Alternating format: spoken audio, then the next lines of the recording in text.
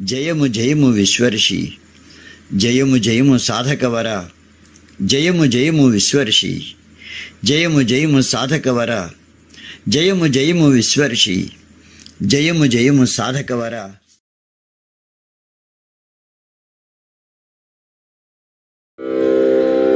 విశ్వర్షి వాసిలి కలం నుంచి జాలువారిన నేను యౌగిక కావ్యం నుంచి అర్ధనిమీలితమైతే అవలోకనం, ఆజ్ఞానేత్రమైతే అంతర్దర్శనం. అర్ధనిమీలితమైతే అవలోకనం, ఆజ్ఞానేత్రమైతే అంతర్దర్శనం. విశ్వావలోకనం అందరిది, విశ్వాంతర్దర్శనం నాది. విశ్వావలోకనం అందరిది, విశ్వాంతర్దర్శనం నాది. నేను విశ్వము అస్తిత్వ అంతస్తత్వాలమే, అభిన్నం కాని ఏకత్వాలమే. నేను విశ్వము అస్తిత్వ అంతస్తత్వాలమే, అభిన్నం కాని ఏకత్వాలమే.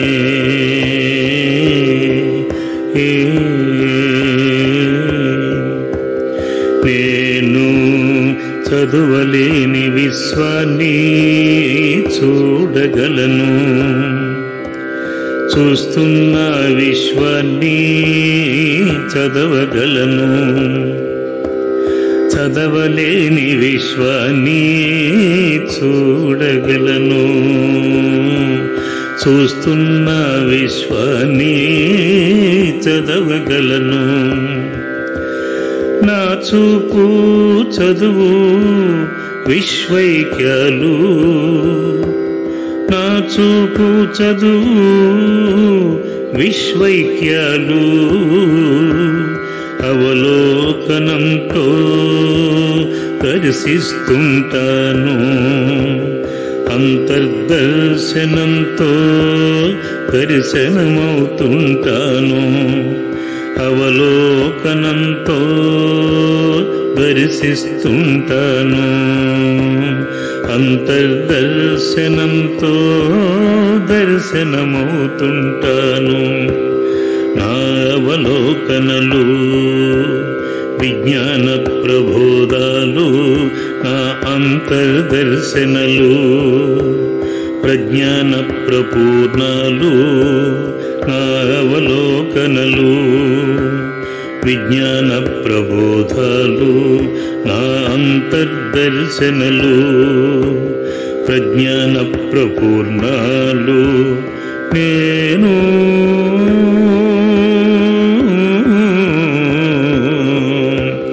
ధ్యానయానాల అంతర్వీక్షణను, ధ్యానయానాల అంతర్వీక్షణను. నిర్యాణ నిర్వాణాల అంతర్దర్శనను, నిర్యాణ నిర్వాణాల అంతర్దర్శనను. ఖగోళ మండలాల అంతఃశోధనను, ఖగోళ మండలాల అంతఃశోధనను. శోధించే విశ్వంలో విశేషమైన నేనున్నాను, కనిపించని విశ్వంలో సశేషమై నేనున్నాను. సశేష విశ్వము నేనే, విశేష విశ్వము నేనే. సశేష విశ్వము నేనే, విశేష విశ్వము నేనే. నేనుంటే విశ్వమున్నట్లే, నేనంటే విశ్వమున్నట్లే. నేనుంటే విశ్వమున్నట్లే, నేనంటే విశ్వమన్నట్లే. నేను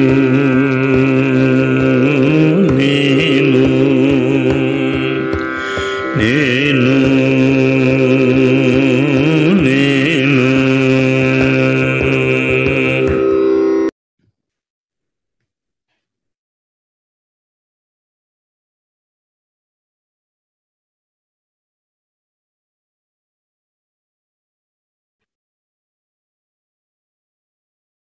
మాస్టర్స్ నమస్కారం.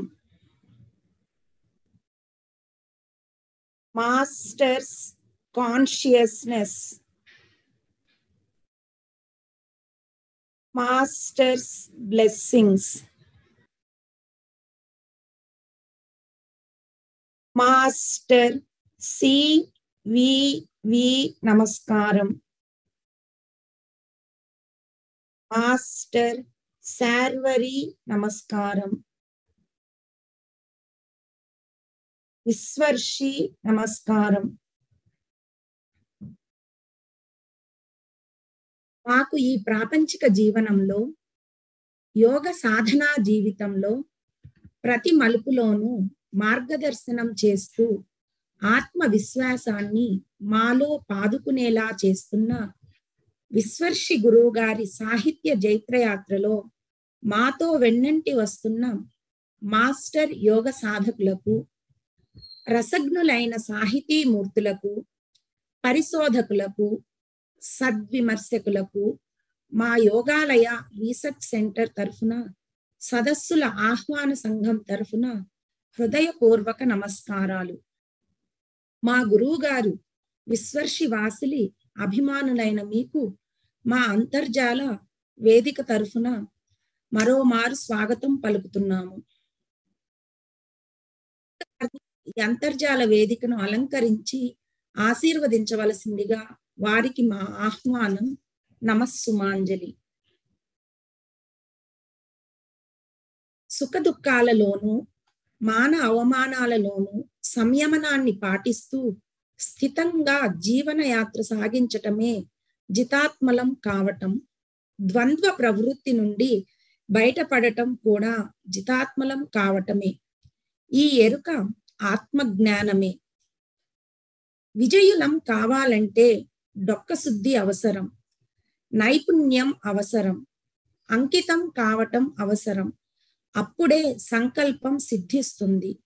జీవన రచన కల్పనగానో కలగానో మిగిలిపోదు, చైతన్యపూర్వక పరిణామంగా విస్తరిల్లుతుంది.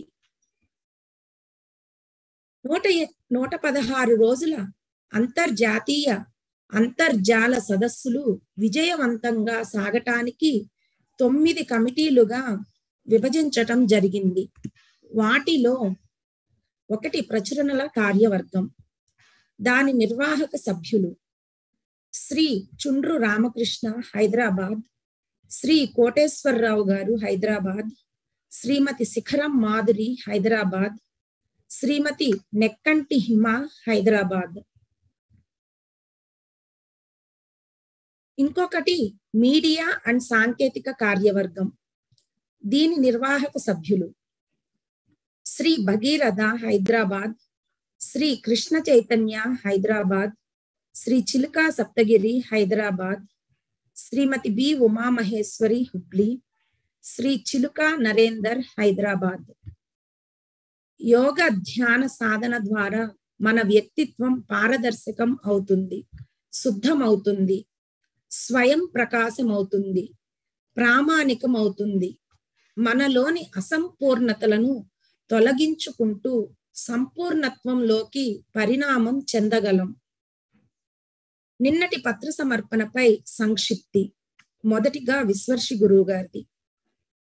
4 మాటలు నాకు అర్థమైన మేరకు అని గలం విప్పిన డాక్టర్ సూరం శ్రీనివాసులు గారు, అస్తిత్వ వేదము నేనే, శూన్యోపనిషత్తు నేనే అన్న కావ్య లక్ష్యంతో వెలువడ్డ తెలుగు కావ్యం విశ్వర్షి వాసిలి గారి నేను యౌగిక కావ్యం అని అన్నారు.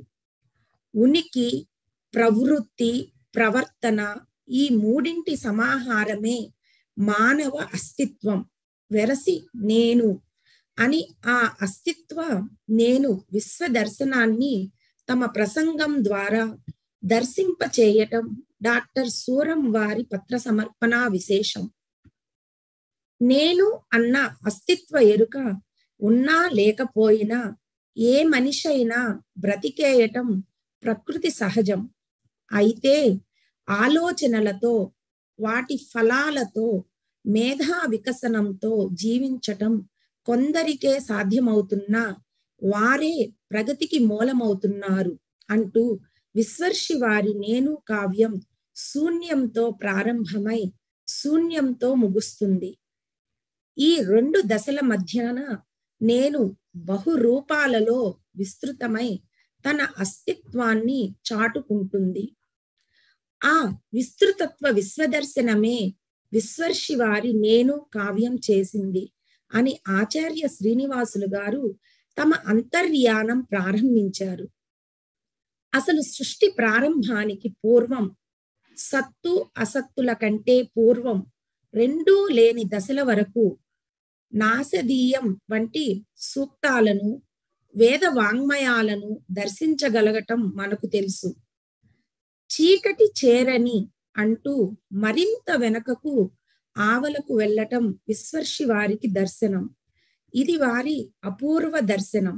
ఇలా ముందుకు నడుస్తూ వెనకకు వెళ్ళటం అంటే మరింత లోతుగా మూలాలను దర్శింపచేయటం విశ్వర్షి లోచన అని డాక్టర్ సూరం వారు విశ్వర్షి వారి దర్శన ప్రజ్ఞను మన ముందుంచారు. వ్యాపించినటువంటిది పరమాత్మ, మన పరిధిలోకి వచ్చినటువంటిది జీవాత్మ. పరమాత్మ ఇంటర్నెట్ అయితే వైఫై జీవాత్మ అంటూ అతి సులభ రీతిన నేటి తరాలకు అర్థమయ్యే రీతిన ఉదాహరణలు ఇస్తూ సాగిన ప్రసంగంతో సూరం మాస్టారు ప్రాచీనులలో ప్రాచీనులుగాను, ఆర్వాచీనులలో ఆధునికులుగాను సదస్సులను చేరుకోగలిగారు.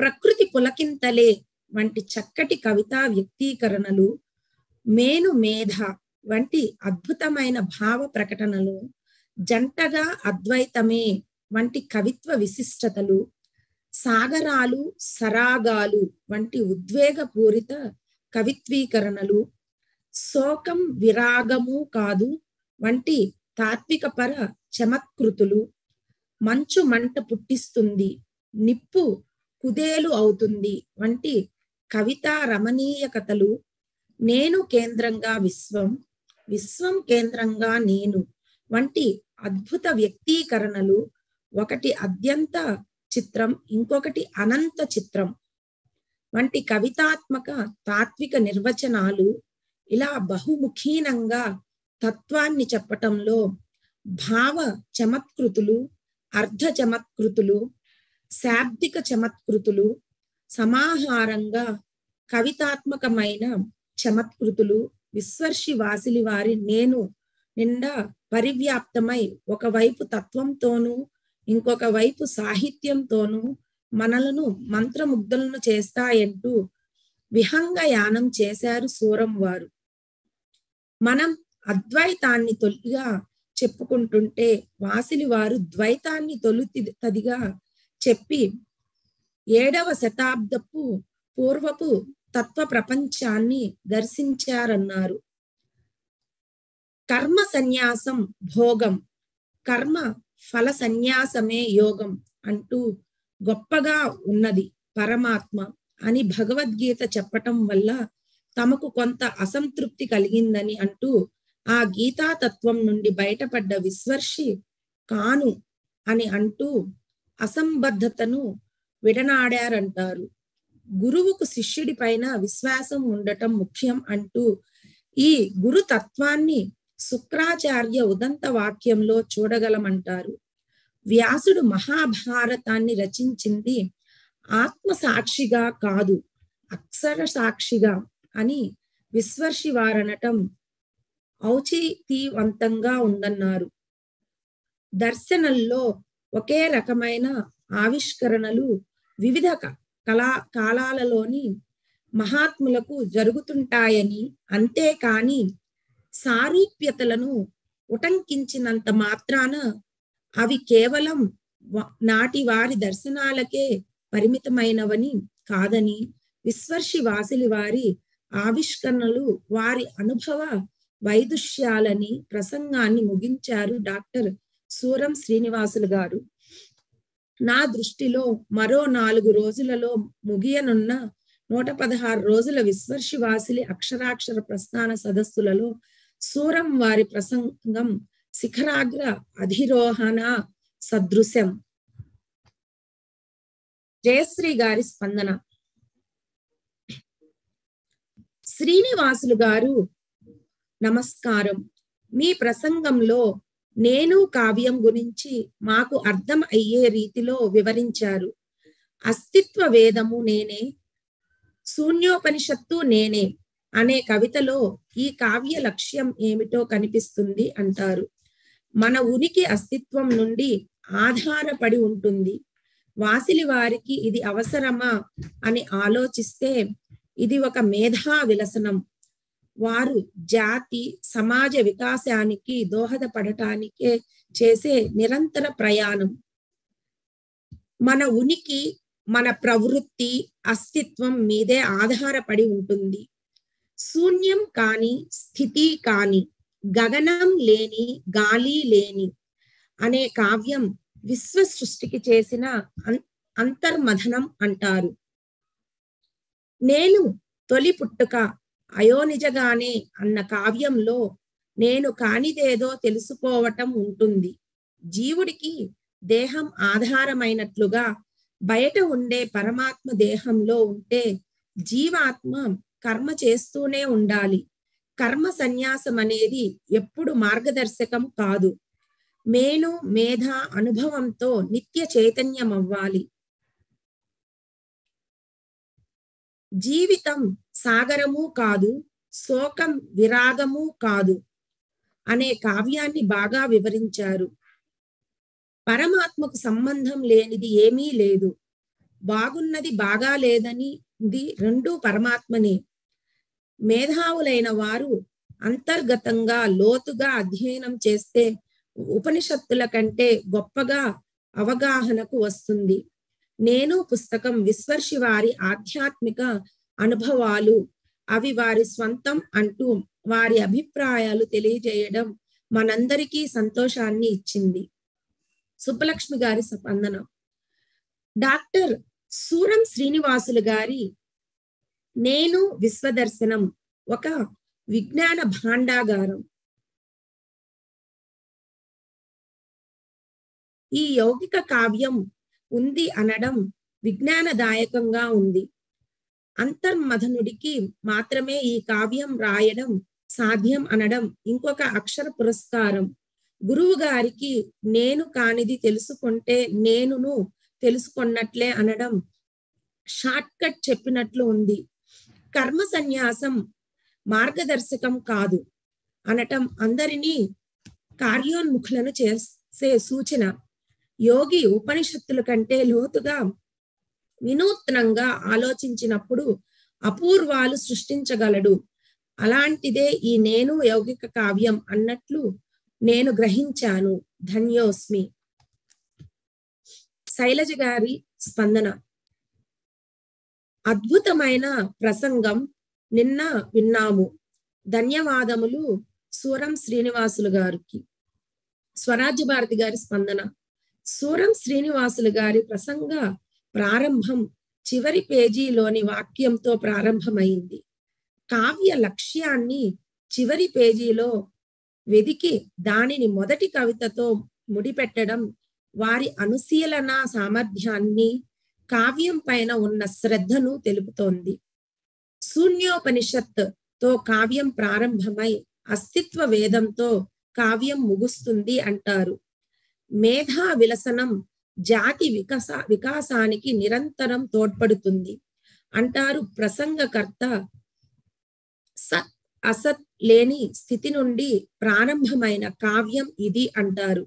ఋగ్వేదం కందని స్థితి, విశ్వ సృష్టికి సంబంధించిన ఆలోచనతో చేసిన పునాదులను త్రవి ఆలోచించిన స్థితి, ద్వైత అద్వైత విశిష్టాద్వైతం గురించి చక్కగా వివరించారు. వారికి నమస్కృతులతో ధన్యవాదాలు. మంజుల గారి స్పందన. డాక్టర్ సూరం శ్రీనివాసులు గారు సనాతన ధర్మం, బౌద్ధ ధర్మం, థియోసఫీ సిద్ధాంతం, గీతా బోధ, అరవింద ఆధ్యాత్మిక తత్వం అన్నీ జతకల్పి హేతువాద దృక్పథంతో విశ్వ కవితా స్వరూపాన్ని వారి యౌగిక కవితలో దర్శింపచేశారు. యౌగిక కావ్యం సమాజ పురోభివృద్ధికి తోడ్పడే విధంగా రచింపబడింది. ఈ కవితలోని కవితా చమత్కృతులు కడు రమణీయంగా ఉన్నాయి అంటూ విశ్లేషించడం ముదావహం. వారికి మా నమస్కారాలు. ఇక నేటి పత్ర విషయానికి వస్తే, విశ్వర్షి వాసిలి అక్షరాక్షర ప్రస్థాన సదస్సులు ఎంతో దక్షతతో 112 రోజులుగా విశ్వైక్య భావంతో అంతర్జాల వేదికగా అంతర్జాలంలో నిర్వహింపబడుతున్నాయి. ఈ 116 రోజుల సదస్సులు గిన్నిస్ బుక్కు ఎక్కవలసిన అపూర్వ రికార్డ్ అని ప్రముఖులు అనటం ప్రతి ఒక్కరికి ఆనందదాయకమే. శుభకృత ఉగాది నాడు ప్రారంభమైన ఈ సదస్సులు జాతీయ అంతర్జాతీయ స్థాయిలో విశ్వర్షి వాసిలి అక్షరాభిమానులైన 45 మంది ప్రముఖులు 9 కమిటీలుగా ఏకస్వరంతో ఉన్ముఖులైన ఫలితం. ఈ అపూర్వ ప్రసంగ లహరిలో 113వ తేదీ 13వది నేటి పత్ర సమర్పణ. 16వ వారంలోకి అడుగిన ఈ సదస్సులకు ఈ వారం అధ్యక్షత వహిస్తున్న వారు 50 సంవత్సరాలుగా ప్రవాస భారతీయులుగా స్థిరపడ్డ ఆధ్యాత్మికవేత్త డాక్టర్ కాశీనాథుని మహేశ్వర ప్రసాద్ గారు. నేటి పత్ర సమర్పణ మాస్టర్ యోగానుయాయులైన శ్రీమతి నెక్కంటి హిమ, శ్రీ బెల్లం కృష్ణ చైతన్య గార్లది. వీరు గురువు గారితో ప్రయాణాలు, మా అనుభూతులు శీర్షికన పత్ర సమర్పణ చేయనున్నారు. హిమ 10 జూలై 2017న ఇనిషియేషన్ విశ్వర్షి గురువు గారి వద్ద తీసుకుంది. చైతన్య గారు 29 డిసెంబర్ 2007లో విశ్వర్షి గురువు గారి వద్ద ఇనిషియేషన్ తీసుకున్నారు. సో చైతన్య మనందరికీ తెలుసు, ఈ మీడియా కమిటీకి ఈ 113 రోజులు, అంతకుముందు 3 నెలల నుంచి కూడా సో ఈ ప్రిపరేషన్ లో తను ఎంతో డెడికేటెడ్ గా ప్రతిరోజు అంటే నైట్ కూడా 1-2 వరకు ఉన్న సందర్భాలు కూడా ఉన్నాయి. తను గురువు గారితో డిస్కషన్ చేయటం, అందరితోటి మాట్లాడటం, పత్ర సమర్పకులతోటి. సో అంటే తన ఆఫీస్ వర్క్ అయిపోయినాక కూర్చొని నైట్ 2 వరకు 1:30 అలా చేస్తూ ఉండేవాడు. సో యాక్చువల్ గా లాస్ట్ వీక్ గురువు గారి బర్త్డే టైంలో తనకి హై ఫీవర్ కూడా ఉంది. సో ఆ ఫీవర్ టైంలో కూడా తను ఏ ఒక్క రోజు మిస్ అవ్వకుండా ఈ ప్రోగ్రామ్ ని మనకు ఒక్క రోజు కూడా మిస్ అవ్వకుండా అండ్ ఆన్ టైం, ఆ డిసిప్లైన్డ్ గా ఆన్ టైం 7 కల్లా తను లాగిన్ అయితేనే మనం లాగిన్ అవ్వగలం. సో అంత డెడికేటెడ్ గా చేసి ఈ కార్యక్రమాన్ని ఇంత సక్సెస్ఫుల్ చేయడానికి main back end Chaitanya and Saptagiri, Narender వీళ్ళ ఇది చాలా ఉంది effort. So they are back end. ఎప్పుడైనా ఫ్రంట్ ఎండ్ లో ఇంత ఎఫెక్టివ్ గా ఇది టాస్క్ అవ్వాలంటే బ్యాక్ ఎండ్ సపోర్ట్ చాలా అవసరం. సో ఆ back end support, they are the back bones అనాలి. సో దానికి చైతన్యకి సపోర్టింగ్ హిమ, ఇంట్లో హిమ సపోర్ట్ చేయటం కానీ. సో వాళ్ళిద్దరూ ఈ రోజు మనతోటి ఈ పత్ర సమర్పణలో they came to front end. ఇన్నాళ్ళు బ్యాక్ ఎండ్ ఉన్న వాళ్ళు ఈ రోజు మనకి ఫ్రంట్ ఎండ్ కి వచ్చి వారి పత్ర సమర్పణ చేయబోతున్నారు. సో వారికి warm welcome to Hima and Chaitanya. Over to Hima and Chaitanya. Thanks for the introduction లత గారు. మాస్టర్స్ నమస్కారం, అందరికీ నమస్కారం. ఇవాళ గురుగారితో మా ప్రయాణాలు, మా అనుభవ అనుభూతులను మీతో పంచుకుంటాను. సో గురువుగారి పర్సనాలిటీలోని సీరియస్నెస్, జోవియల్, మోటివేటింగ్, సపోర్టింగ్ కోణాలు మీతో పంచుకుంటాను. ఫస్ట్ మీటింగ్ విత్ గురువుగారు. గురువుగారితో నా పరిచయం నవంబర్ 2014లో మొదలైంది. అప్పుడు కొంతమంది యోగా మెంబర్స్ అండ్ వాళ్ళ ఫ్యామిలీస్ తో ఒక 1 వీక్ షార్ట్ ట్రిప్, అది అహ్మదాబాద్, ద్వారకా అండ్ ఢిల్లీ. అప్పటికి నేను ఇంకా ఇనిషియేషన్ తీసుకోలేదు. సో అది ఫస్ట్ టైం నేను గురువు గారిని చూడటం అండ్ మాట్లాడటం. చైతన్య, నా husband, every weekend యోగాలయకి Sunday evening prayer కోసం వెళ్ళేవారు. బట్ నేను ఎప్పుడు తనతో యోగాలయకి వెళ్ళాలని కానీ అండ్ తను కూడా రమ్మని ఎప్పుడు అనేవారు కాదు. గురువు గారి గురించి చైతన్య చెప్పటమే కానీ గురువు గారితో పెద్ద పరిచయమూ లేదు.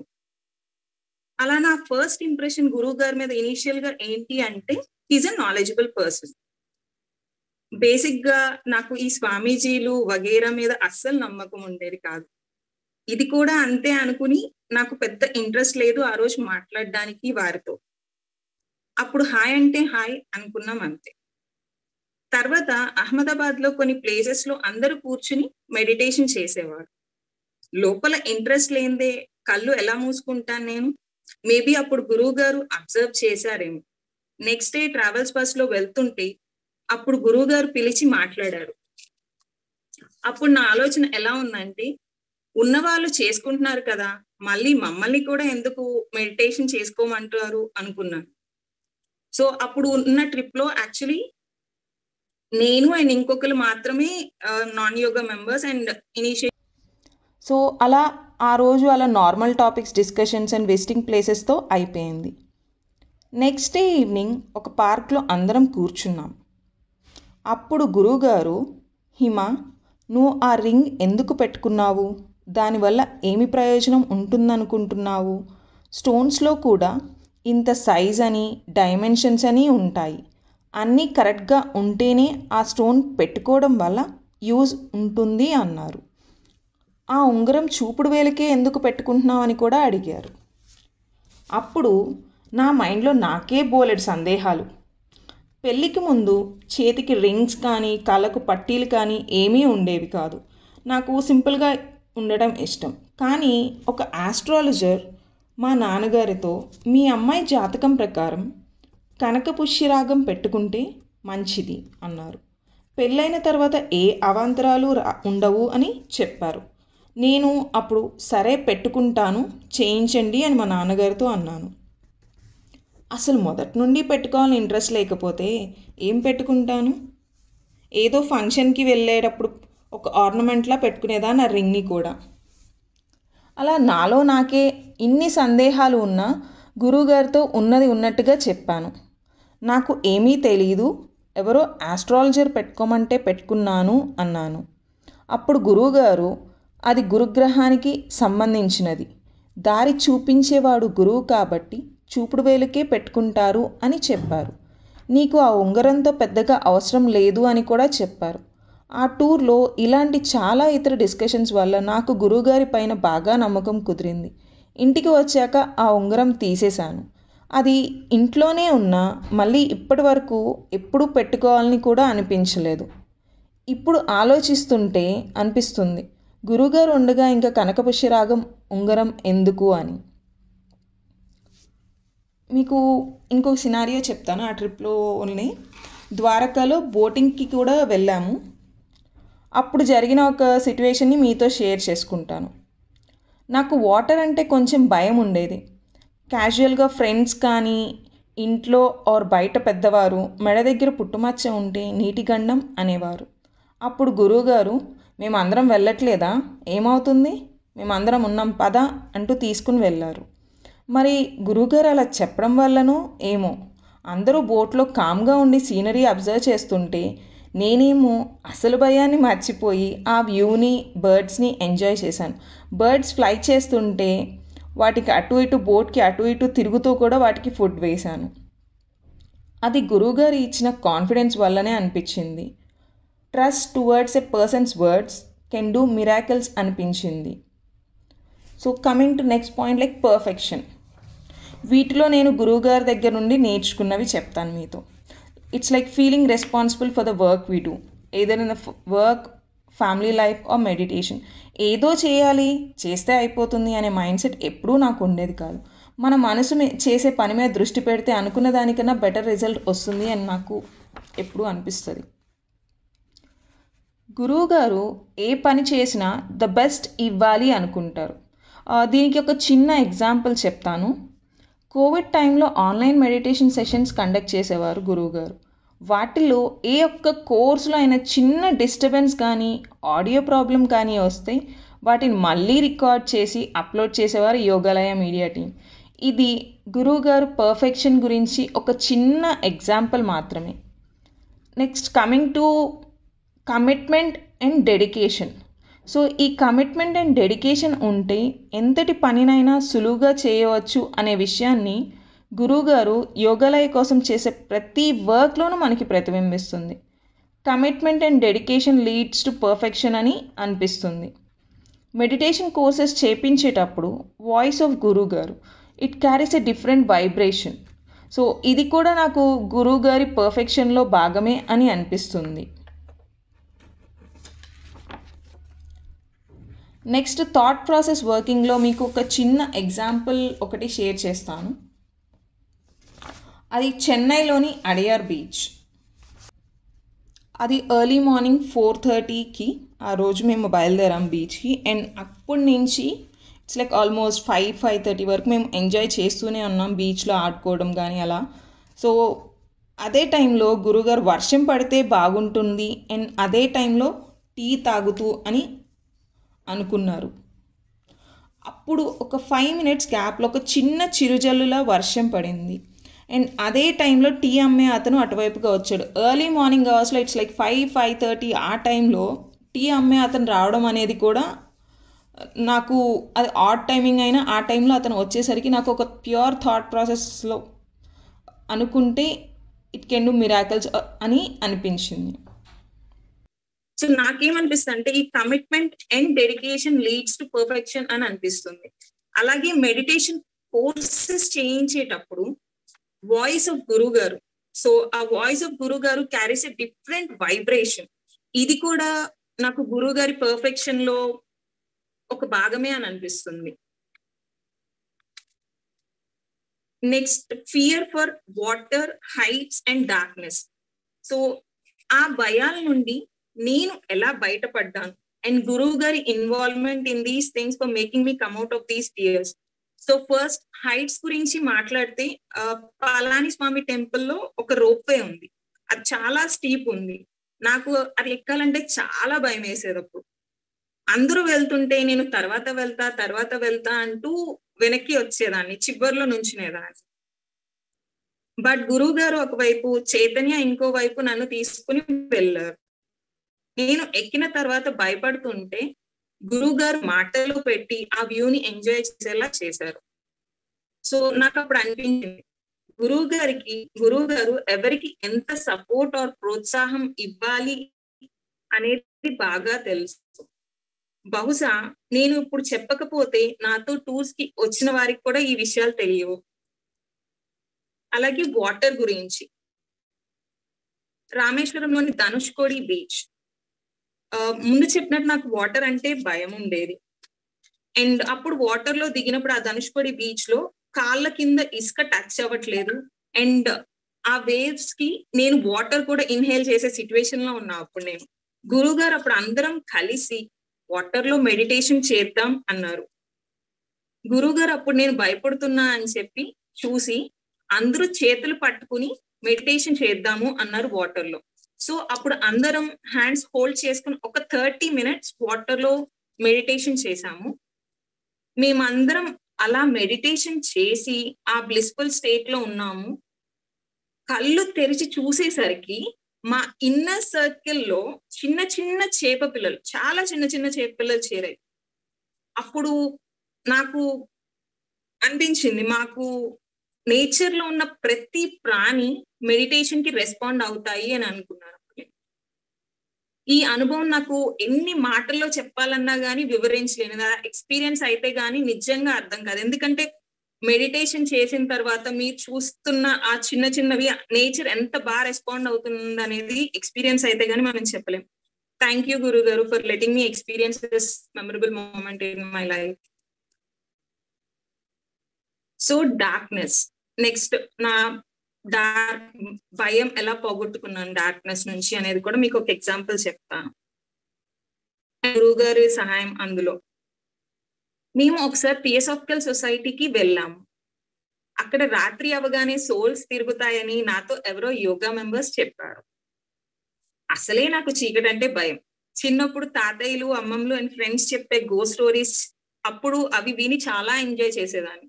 బట్ నాకే తెలియకుండా నాలో చాలా భయాల్ని క్రియేట్ చేశాయి అని తర్వాత తెలిసింది. మూవీస్ ఎఫెక్ట్స్ లాగా సోల్స్ ఉంటాయని, డాగ్స్ బాక్ చేసిన, ఏడ్చిన వాటికి ఏవో సోల్స్ కనిపిస్తాయని. సో ఇవన్నీ నాలో ఒక భయాన్ని క్రియేట్ చేశాయి. అప్పుడు నేను భయపడుతూనే గురువు గారిని, నిజమా గురువు గారు ఇక్కడ సోల్స్ తిరుగుతాయా అని అడిగాను. అప్పుడు గురువు గారు నిజమే, కానీ వాటికి మనం భయపడాల్సిన అవసరం లేదు అని చెప్పారు. వాటిని ఒక నెగటివ్ ఎలిమెంట్ గా చూడాల్సిన అవసరం లేదు అని కూడా ధైర్యం చెప్పారు. అప్పుడు గుర్తొచ్చింది, గురువు గారు ఎప్పుడూ చెప్పే ఒక విషయం, యూనివర్స్ లో ఉండే అన్ని ఎలిమెంట్స్ అండ్ అందరితో నువ్వు ఒక ఫ్రెండ్షిప్ భావన కలిగి ఉండాలి అని చెప్పి. ఇవి కొన్ని చిన్న ఎగ్జాంపుల్స్ మాత్రమే. అలా నేను హైట్స్, వాటర్ అండ్ డార్క్నెస్ భయాల నుండి ఎలా బయటపడ్డాను అండ్ గురువు గారి తోడ్పాటుతో. So next coming to the encouragement. గురువు గారు నాకు ఇచ్చిన encouragement job and personal life లో గురించి మీకు కొన్ని చిన్న చిన్న విషయాలు షేర్ చేస్తాను. నాకు కంపెనీలో జాబ్ చేస్తుంటే నేను డైరెక్ట్ గా రిపోర్ట్ చేసే మేనేజర్ తో ఒక పెద్ద ప్రాబ్లం వచ్చింది. వర్క్ ప్లేస్ లో ఇవన్నీ చాలా కామన్ అనుకోవచ్చు అందరూ, బట్ అప్పుడు నేను ఉన్నది చాలా డిఫరెంట్ సిచ్యువేషన్ లో. ఇప్పుడు సమయం సరిపోదు కాబట్టి దాని డీటెయిల్స్ లోకి వెళ్ళట్లేదు. ఇంట్లో చెప్తే జాబ్ మానేయమంటారు అని అనుకున్నాను, బట్ స్టిల్ నేను చైతన్యకి నా ప్రాబ్లం క్లియర్ గా చెప్పాను. గురువు గారితో ఒకసారి మాట్లాడి నిర్ణయం తీసుకున్నా.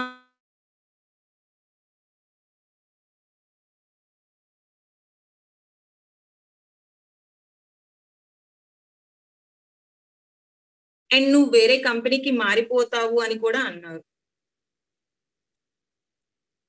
సో గురువు గారు అప్పుడు నాకు ఇచ్చిన మాటల ప్రోత్సాహం కొన్ని ఆయన పుస్తకాల నుండి ఒకసారి గుర్తు చేసుకున్నాం. Self trust is the first secret of success. ఎవరితోనూ కంపేర్ చేసుకోవాల్సిన అవసరం లేదు, మనకు మనమే పోటీ. సక్సెస్ అనేది మ్యాజిక్ కాదు. సక్సెస్ అంటే సాధన, ప్రాక్టీస్, అనుకరణతో ప్రారంభమై అనుసరిస్తూ పోతే అన్వేషణ సాధ్యం అవుతుంది. అంబిషన్ ఉంటే సరిపోదు, ఆపర్చునిటీస్ ని వెతుక్కోగలగాలి, అవకాశాలని లిస్ట్ అవుట్ చేసుకోవాలి. పట్టు సడలకుండా అన్ని దారుల గుండా ప్రయత్నిస్తే ఏదో ఒక దారిన గమ్యానికి ఆ సక్సెస్ ని నిలుపుకోవడం ప్రధానం. కోరిక బలమైనది అయితేనే లక్ష్యం స్వంతం. కోరిక బలంగా ఉంటే సాధించలేనిదంటూ ఏది ఉండదు. పోరాడితేనే విజయం దక్కేది. If there is no struggle, there is no progress. జీవితంలో గెలవాలంటే ఎక్కడికో పరిగెత్తనక్కర్లేదు, out of country are back of companies. మన జీవితం నుండే, మన పరిసరాల నుండే గెలుపు సూత్రాలను పట్టుకోవచ్చు. సిగ్గుపడకుండా, అవమానం అనుకోకుండా కాలాన్ని నమ్ముకుంటే సక్సెస్ ష్యూర్. కావాల్సిందేమో నేను నేర్చుకుని అది 2 to 3 weeks టైం స్పాన్ లో అనేది it's very difficult task. But గురువు గారి ప్రోత్సాహంతో అండ్ నాకు చాలా ఈజీగా అయిపోయింది అనిపించిన తర్వాత. సో గురువు గారు ఇచ్చిన ఎంకరేజ్మెంట్ వల్లనో ఏమో తడబడకుండా ప్రతి క్వశ్చన్ ఆన్సర్ చేశాను నేను ఆ ఇంటర్వ్యూలో. తరువాత గురువు గారితో ఇంటర్వ్యూలో జరిగిన సంభాషణ చెప్పాను. అప్పుడు గురువు గారు ముందులానే చాలా పాజిటివ్ గా మాట్లాడారు. తర్వాత వీకెండ్ లో second technical, managerial and HR rounds అన్ని అయిపోయాయి. సో ఇమీడియట్ గా విత్ ఇన్ 2 days లో నాకు ఆఫర్ లెటర్ కూడా వచ్చింది ఆ కంపెనీ నుండి. అలా నాకు నచ్చిన కంపెనీ అండ్ నచ్చిన జాబ్ లో చేరటం చాలా సులువుగా జరిగిపోయింది అని అనిపించింది. ఇవన్నీ గురువు గారి ఎంకరేజ్మెంట్ అండ్ బ్లెస్సింగ్స్ వల్లే జరిగాయి.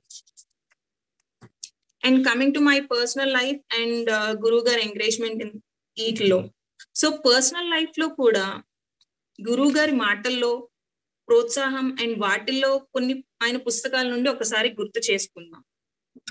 భావోద్వేగాలతో కుదేలు కాకుండా ఎమోషనల్ సక్సెస్ ను సాధించడమే మైండ్ఫుల్ లివింగ్.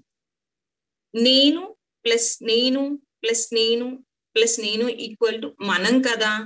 ఈ నలుగురం కలిస్తేనే కుటుంబం. తూర్పు, పడమర, దక్షిణ, ఉత్తర, దక్షిణ దిక్కుల మధ్య అల్లుకున్న ఉమ్మడి కుటుంబం యూనిటీ ఇన్ డైవర్సిటీ. గత అనుభవాలే మన తెలివితేటలు అవుతుంటాయి. ఈ తెలివితేటలే మనకు జీవించటం నేర్పుతాయి. ఫలితంగా మన జీవితం మనకు దక్కుతుంది.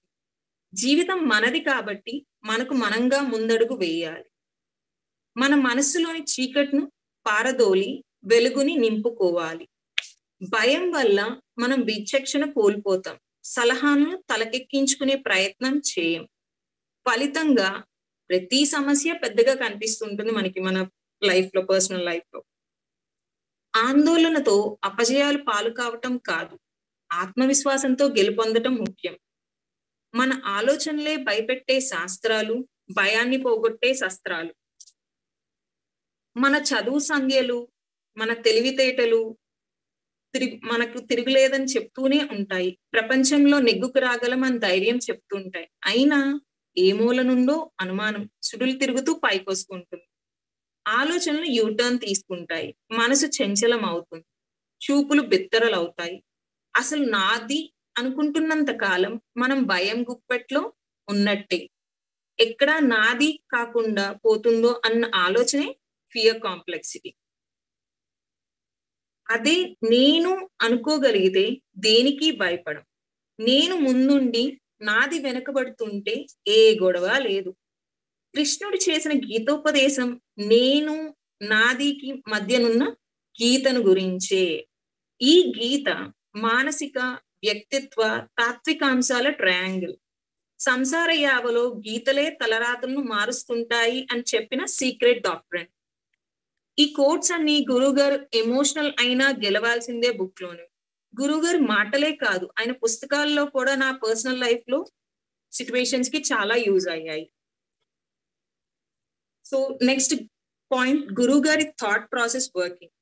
నేను ఏదైనా ఒక విషయం గురించి గురువు గారితో మాట్లాడాలి అని అనుకుంటే వెంటనే గురువు గారి నుంచి కాల్ వచ్చేది.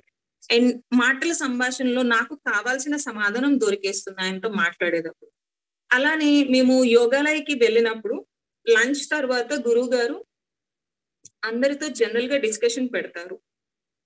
మనం సైలెంట్ గా కూర్చుని ఉన్నా మనకి అందాల్సిన, చేరాల్సిన మెసేజెస్ మనకి అందుతూనే ఉంటాయి. అంటే ఎవరికి అందాల్సిన మెసేజెస్ వారికి అందుతాయి. నేను ఇది ఎలా సాధ్యం అవుతుంది గురువు గారికి అని అనుకునేదాన్ని అప్పుడు. నాకు అది కూడా ఒక అన్సాల్వ్ పజిల్ ఆర్ మిస్టరీ లాంటిది. సో సాధనతో అండ్ ప్యూరిటీ అండ్ ట్రాన్స్పరెన్సీతో అది సాధించగలమని చెప్పి తర్వాత నాకు అర్థమైంది.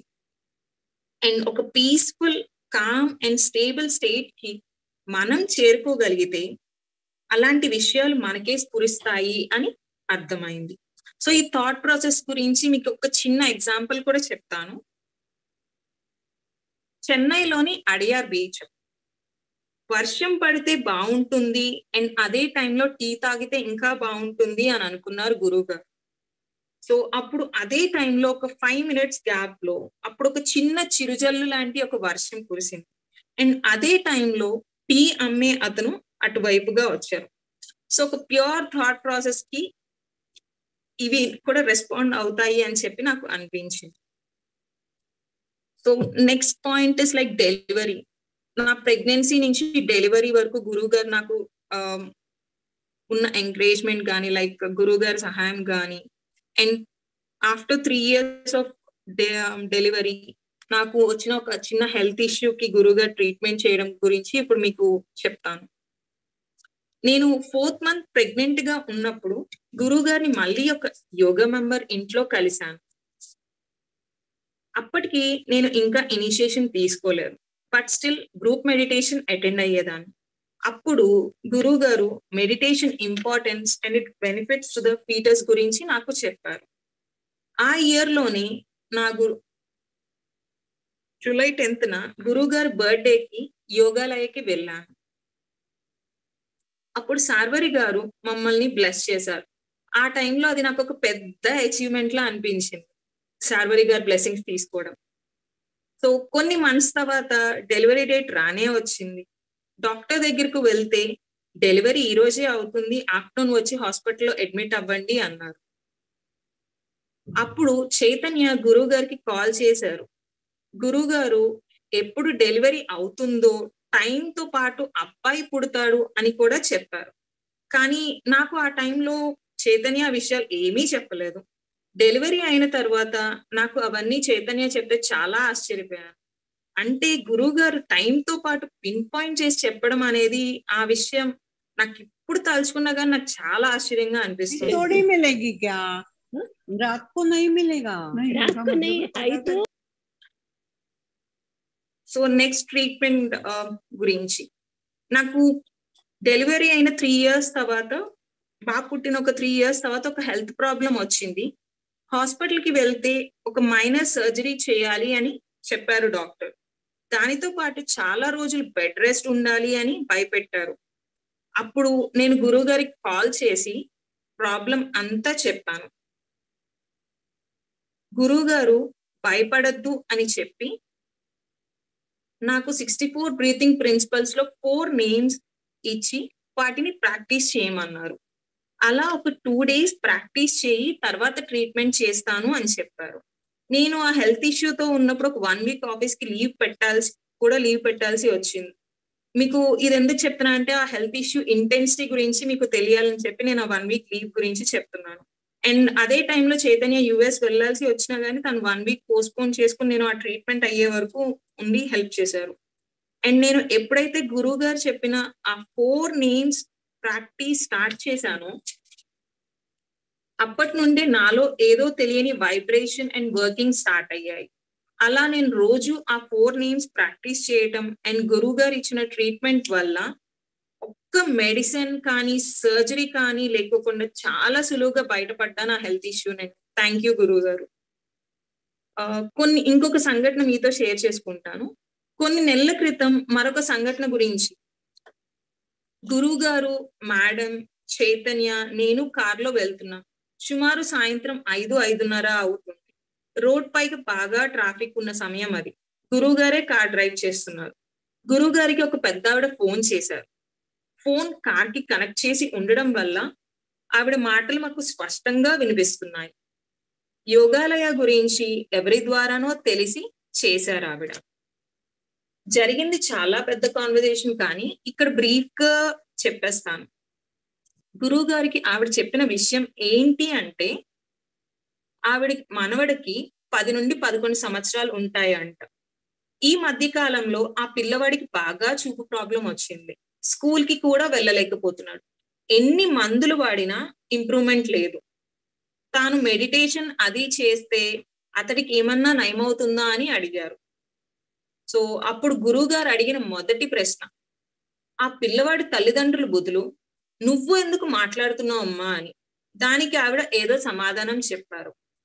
తర్వాత గురువు గారు ఆవిడకి చెప్పింది ఏంటి అంటే, వాళ్ళ ఊర్లో గ్రామ దేవతకు వాళ్ళు ఏదో జంతువుని ఎప్పుడో బలి ఇచ్చారు. అలాంటివి చేస్తే ఇలాంటివే వస్తాయమ్మా అని చెప్పారు. ఇప్పుడు మళ్ళీ ఆ ఊరు వెళ్ళి ఆ గ్రామ దేవతకు కుంకుమ పూజ చేయించి నాకు ఫోన్ చేయి అని చెప్పారు. ఇది అంతా వింటున్న నాకు చాలా ఆశ్చర్యం అనిపించింది. ఒక పక్క కార్ డ్రైవ్ చేస్తూనే, అది కూడా ఫుల్ ట్రాఫిక్ లో చేస్తూనే ఆవిడ ప్రాబ్లం కి సొల్యూషన్ చెప్పేశారు గురువు గారు. నాకు 2 విషయాలు చాలా క్లియర్ గా అర్థమయ్యాయి అప్పుడు. మొదటిది, ఎవరి పిల్లలకు వారి తల్లిదండ్రులదే బాధ్యత. గ్రాండ్ పేరెంట్స్ ఎంత చూస్తాము అన్నా బెటర్ పేరెంట్సే చూసుకోవాలి. గురువులకు స్పేస్ అండ్ టైం లిమిటేషన్స్ ఉండవు. అది రెండోది నేను అబ్జర్వ్ చేసింది, గురువులకు స్పేస్ అండ్ టైం లిమిటేషన్స్ ఉండవు. జరిగినవి, జరగబోయేవి సంకల్ప మాత్రాన వారికి అందుతాయి అని చెప్పి. సో అలా నేను ఆ చిన్న సిచ్యువేషన్ లో నాకు ఈ రెండు అనిపించాయి.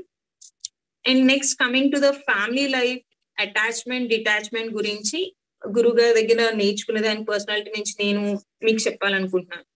గురువు గారు మేము 2014 టూర్ లో కలిసినప్పుడు మాటల సందర్భంలో పెళ్లి మైనస్ పెటాకులు పుస్తకం చైతన్యాన్ని నన్ను కలిపి చదవమన్నారు. బట్ ఇప్పటికీ మేము ఆ బుక్ ని కలిసి చదవలేదు అండ్ కంప్లీట్ కూడా చేయలేదు. బట్ ఇప్పుడు నేను కొన్ని పాయింట్స్ గురువు గారు మాకు కొన్ని సందర్భాల్లో చెప్పినవి ఆయన మాటల్లో గాని ఆయన పుస్తకాల్లో నుండి గాని షేర్ చేసుకుంటా. ఇవన్నీ నేను పెళ్లి మైనస్ పెటాకులు పుస్తకం నుండి మీకు కొన్ని మాటలు షేర్ చేస్తాను గురుగారు చెప్పిన వాటిల్లో. ఒకరి కోసం ఒకరు మారనక్కర్లేదు, ఒకరికొకరు చేదోడు వాదోడు కావాలి. 24 గంటలు భాగస్వామి కళ్ళెదుట లేకపోయినా, ఎవరి దినచర్యలో వాళ్ళున్నా భాగస్వామి సాన్నిధ్యాన్ని ఫీల్ అవ్వాలి. దంపతులిద్దరూ అపరిచితుల సలహాలకు సంప్రదింపులకు అవకాశం ఇవ్వకుండా ఉండాలి. వ్యక్తిగత విషయాలు ఉన్నప్పటికీ కలిసి పంచుకునే జీవితంలో మనస్ఫూర్తిగా మెలగాలి. ఒకరిపై ఒకరు విమర్శలు గుప్పించుకోకుండా జారిన క్షణాలను సమ్యక్ వీక్షణంతో సమీక్షించుకోవాలి. కలిసి అడుగులు వేయాలే తప్ప అడుగులకు మడుగులొత్తడం దాంపత్య సంస్కృతి కాదు. మనస వాచ కర్మణ. పెళ్లి అంటే ఒకరిని ఒకరు అంగీకరించడం, మనస వాచ కర్మణ ఒకరిని ఒకరు అల్లుకుపోవడం, నువ్వు నేను కాకుండా పోవడం నాతి చరామి నిర్వచనం కాదు. నువ్వు నువ్వుగా ఉంటూనే మరో వ్యక్తిత్వాన్ని నీ వ్యక్తిత్వంతో ముడిపెట్టడమే పాణిగ్రహణం. అంగీకారంతో కలిసి బ్రతికితేనే దాంపత్యం.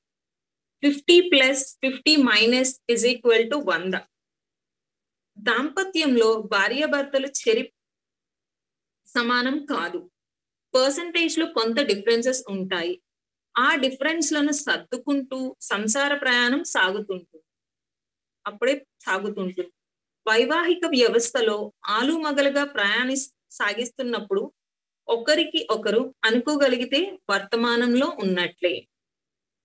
ఏ తగువులాటను గతం తాలూకు నీడలను పెన్నాడకూడదు. ప్రస్తుత తగువులాటకు అప్రస్తుత తగువులాటను గొలుసు కట్టు కాకూడదు. కోపాలేవి శాశ్వతాలు కావు, అవి టెంపరీ ఫీలింగ్స్ మాత్రమే. గాలివానలేవి శాశ్వతం కానట్లే ఇవి కూడా అప్పుడప్పుడు కంగారు పుట్టిస్తుంటాయి. సో అలా గురువు గారు చెప్పిన ప్రతి ఒక్క పాయింట్, ప్రతి ఒక్కటి ఆల్మోస్ట్ నా ఫ్యామిలీ లైఫ్ లో చాలా వరకు నేను ఎక్స్పీరియన్స్ అయినవే.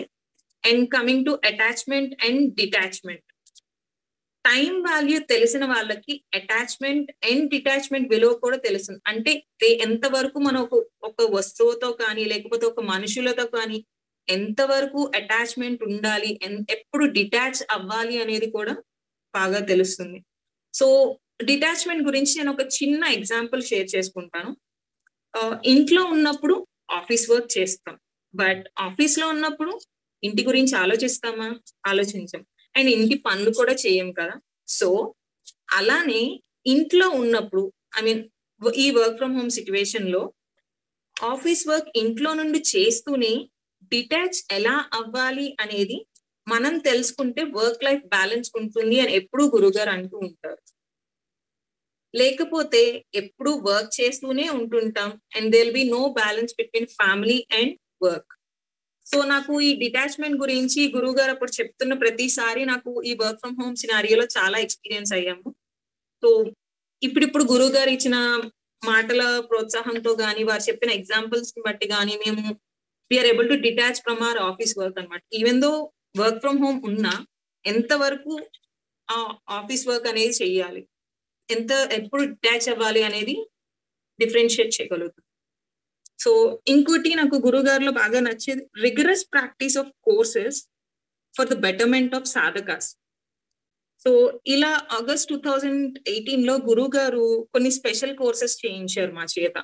నా ఇనిషియేషన్ 2017 జూలై 10th జరిగింది. సో దాని తర్వాత 2018 లో నేను ట్రీట్మెంట్ తీసుకున్న తర్వాత నేను ఈ స్పెషల్ ప్రేయర్స్ అటెండ్ అయ్యాను. సో ఆ course NMPL new model pituitary lead course.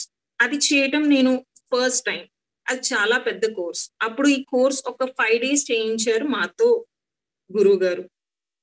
ఆ కోర్స్ ఎక్స్పీరియన్స్ లో చాలా physical adjustments and psychological adjustments జరిగాయి. Like mood adjustments and drilling in the back, చాలా అడ్జస్ట్మెంట్స్ జరిగాయి. ఏ కోర్స్ ఎవరికి చేస్తే వారికి బెనిఫిట్ ఉంటుంది అనేది గురువు గారికి ముందే తెలుసు అని నాకు అప్పుడు అనిపించింది. సో అప్పుడు గురువు గారు యాక్చువల్లీ ఈ సిచ్యువేషన్ కి ముందు ఏం చెప్పారంటే, నాకు ట్రీట్మెంట్ ఇచ్చిన తర్వాత హిమ స్పెషల్ కోర్సెస్ ఉన్నాయి, స్పెషల్ ప్రేయర్స్ ఉన్నాయి, అవి అటెండ్ అవ్వు అని చెప్పారు ఆ టైంలో. సో నాకు అప్పుడు అటెండ్ అయిన తర్వాత అనిపించింది గురువు గారికి ముందే తెలుసు ఇవన్నీ ఎవరి చేత ఏం చేయించాలి. So NMPL courses for December and May calls, అది అందరం కలిసి ఒక 3 years ఆ కాల్స్ లో కంప్లీట్ చేసాం. ఈ NMPL కోర్స్ ఇంపార్టెన్స్ తెలిసి గురువు గారు సాధకుల అభివృద్ధి కోసం ఈ కోర్స్ ని మళ్ళీ రోజుకి ఒక 1 hour రోజు ప్రాక్టీస్ చేయిస్తారు ఆన్లైన్ లో. అండ్ గురువు గారు ఏదైనా ఒక కోర్స్ అందరి చేత చేయించాలి అని అనుకున్నప్పుడు ఆ కోర్స్ ని ఆయన ముందే చేసి వాటిని అవుట్కమ్ గమనిస్తారు. సో ఇలా అవుట్కమ్ గమనించడం వల్ల ఏం జరుగుతుంది, సాధకులకు దాని ప్రకారం ఏమేమి ప్రికాషన్స్ తీసుకోవాలి అని కూడా చెప్పేవారు. ఒక చిన్న ఎగ్జాంపుల్ చెప్తాను, ఇది నేను పర్సనల్ గా ఎక్స్పీరియన్స్ అయింది కూడా. సో ఏదైనా కోర్స్ చేస్తుంటే హీట్ ప్రొడ్యూస్ అవుతుంటే బాడీలో బటర్ మిల్క్ అరేంజ్ చేయించడం, లైక్ 11 o'clock బ్రేక్ లో ఇన్స్టెడ్ ఆఫ్ కాఫీ గానీ టీ గానీ బటర్ మిల్క్ అరేంజ్ చేయించడం. అండ్ లంచ్ మెనూలో కూడా కొన్ని ఐటమ్స్ లైక్ మజ్జిగ పులుసు ఇలాంటివి బాడీ కూల్ అయ్యే కొన్ని సబ్స్టెన్స్ లాంటివి అరేంజ్ చేయించేవాళ్ళు గురువు గారు. సో నాకు దీన్ని బట్టి ఏం అర్థం అయ్యేదంటే, ఆ కోర్సెస్ ప్రాక్టీస్ సాధకుల బెటర్మెంట్ కోసమే కాకుండా వారి పర్సనల్ గా కూడా వాళ్ళ హెల్త్ గురించి అన్నిటి గురించి కూడా గురువు గారు ముందే అన్ని ప్రికాషన్స్ అన్ని తీసుకునే వాళ్ళు, జాగ్రత్తలు బాగా తీసుకునేవాళ్ళు అని అనిపించేది. సో మంత్లీ కోర్సెస్, ఈ మంత్లీ కోర్సెస్ ఏంటంటే every second Saturday and Sunday చేయించేవారు మాకు గురువు గారు. ఆ సెకండ్ సాటర్డే అండ్ సండే చేసిన కోర్సెస్ లో ఆ మంత్ మొత్తం అవే కోర్సెస్ ని చేయమని చెప్పేవారు గురువు గారు. సో ఇలా లేడీస్ కోర్సెస్ లో మర్చరీ కోర్స్ అని చెప్పి, కంబైన్ కోర్సెస్, ఆరీ కోర్స్, ఇలా చాలా వాటిలో వర్కింగ్ బాగా జరిగేది మాకు చాలా మందికి. అండ్ ఎవ్రీ సండే, సో మీరు అనుకోవచ్చు ఎవ్రీ సండే మామూలుగా morning prayer, evening prayer, general prayer ఉంటది అండ్ మెరిడియన్ ఉంటది, ఏముంది అందులో అని చెప్పి. But every Sunday 64 breathing principles చేయించేవారు గురువు గారు. ఆ 64 బ్రీతింగ్ ప్రిన్సిపల్స్ లో కూడా ఒక్క week 1 name చేయించేవారు. So Sunday evening like 5 or 5:30కి ఒక 1/2 hour ఒక బ్రీతింగ్ ప్రిన్సిపల్ చేయించేవారు. అదే బ్రీతింగ్ ప్రిన్సిపల్ ని వీక్ మొత్తం continue చేయమనేవారు. So it's like health wise అన్ని వర్కింగ్స్ ఇవి జరుగుతూ ఉంటాయి అందరికీ అని చెప్పి. ఈ పాయింట్ నేను మెయిన్ చెప్పడం వల్ల నా మెయిన్ ఉద్దేశం ఏంటి అంటే, గురువు గారు సాధకులకు కావాల్సినంత సపోర్ట్ ఇస్తారు అండ్ సాధకులుగా మనం అది యూజ్ చేసుకుని మనం యోగం చేసుకోవాలి. సో గురువు గారు ఎప్పుడూ ఒక మాట చెప్తూ ఉంటారు, మన పాత్రలు మనమే క్లీన్ చేసుకోవాలి అని చెప్పి. ఒక మూవీలో మనకి ఒక డైలాగ్ కూడా ఉంటది, ఎవరి లగేజ్లు వాళ్ళే మోసుకోవాలి అండ్ ఎవరి బ్యాక్లాగ్లు వాళ్ళే క్లియర్ చేసుకోవాలి అని చెప్పి. సో ఎవరి యోగం వారిదే. ఇప్పుడు హస్బెండ్ మెడిటేషన్ చేస్తున్నారు కదా అని చెప్పి ఆ బెనిఫిట్స్ వైఫ్ కి రావు అండ్ వైఫ్ చేసే మెడిటేషన్ బెనిఫిట్స్ హస్బెండ్ కి రావు, ఎవరిది వారిదే. సో ఇప్పుడు చైతన్య మెడిటేషన్ చేస్తున్నారు అని చెప్పి నేను మెడిటేషన్ మధ్యలో గాని ముందు గాని వెళ్ళిపోయి నేను ఇంట్లో పని గాని, వంట గాని, లేకపోతే బాబుని ఏదో హెల్ప్ గాని ఏదో చేయడం. సో అలా ఏమవుతుందంటే, అలా చేస్తే మనకి ఆ మెడిటేషన్ చేసే బెనిఫిట్స్ ఏవి కూడా రావు. సో ఎప్పుడైనా మెడిటేషన్ స్టార్ట్ చేసే ముందు గురువు గారు మనకి 2 minutes ముందే మమ్మల్ని అందరినీ సెటిల్ అవ్వమని చెప్పి, ఆ వర్కింగ్ స్టార్ట్ అవ్వడానికి కొంచెం బాడీ సెటిల్ అవుతుంది అని చెప్పి 2 minutes ముందే అందరికి మామూలుగా స్టార్ట్ చేస్తారు. సో నేను ఈ విషయం మెయిన్ చెప్పేది ఏంటి అంటే, ఎవరి మెడిటేషన్ బెనిఫిట్స్ వాళ్ళకే వస్తాయి.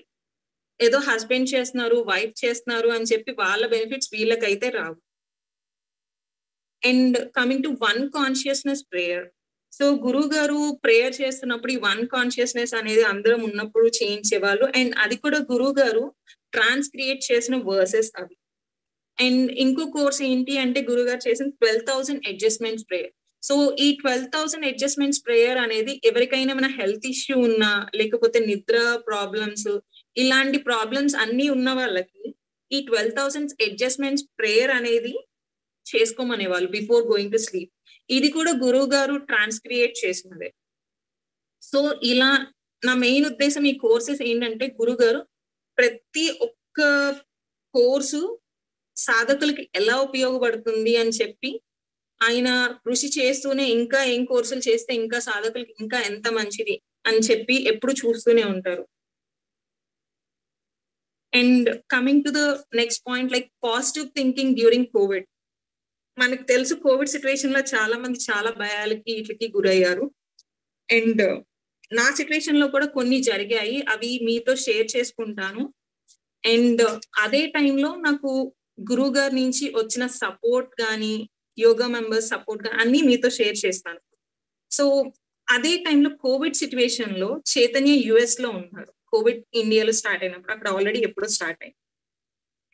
అండ్ మా బాబుని మా పేరెంట్స్ దగ్గరికి పంపించేశాను, ఎందుకంటే చైతన్య ఇండియాకి ట్రావెల్ అవుతున్నారు. అండ్ అక్కడ సిచ్యువేషన్ తెలియదు కాబట్టి కోవిడ్ పాజిటివ్ ఉండొచ్చు, ఏమన్నా ఉండొచ్చు అని చెప్పి సేఫ్ సైడ్ బాబుని పంపించేశాను మా పేరెంట్స్ దగ్గరికి.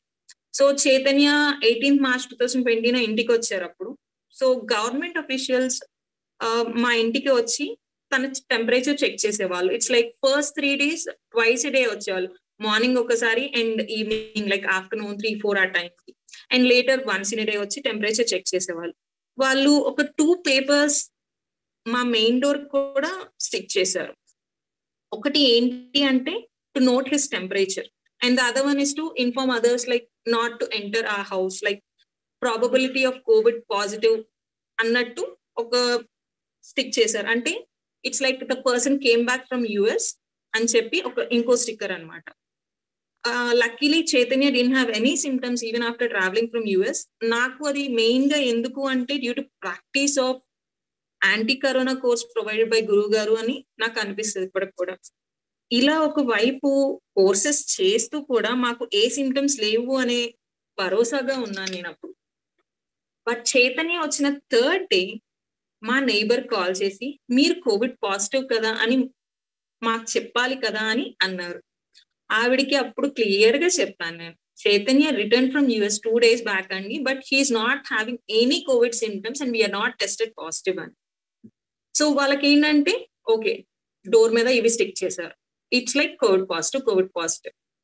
అండ్ మా కింద ఫ్లోర్ లో ఒక ఆవిడ పింక్ చేసి మా ఇంట్లో ఎల్డర్లీ పీపుల్ ఉన్నారు, మీరు మాకెందుకు చెప్పలేదు అని ఆవిడ కూడా ఫోన్ చేసి మళ్ళీ మాట్లాడారు. అసలు సిమ్టమ్సే ఏమీ లేవు లేకుండా యుఎస్ నుండి వస్తే గ్రూప్ అంతా మెసేజ్ పెట్టలేం కదా అని అనిపించింది నాకు. ఇదిలా ఉంటే ఇంకో నైబర్ మా ఫ్లాట్ క్రాస్ చేస్తుంటే వెళ్ళినప్పుడు నోస్ క్లోజ్ చేసుకుని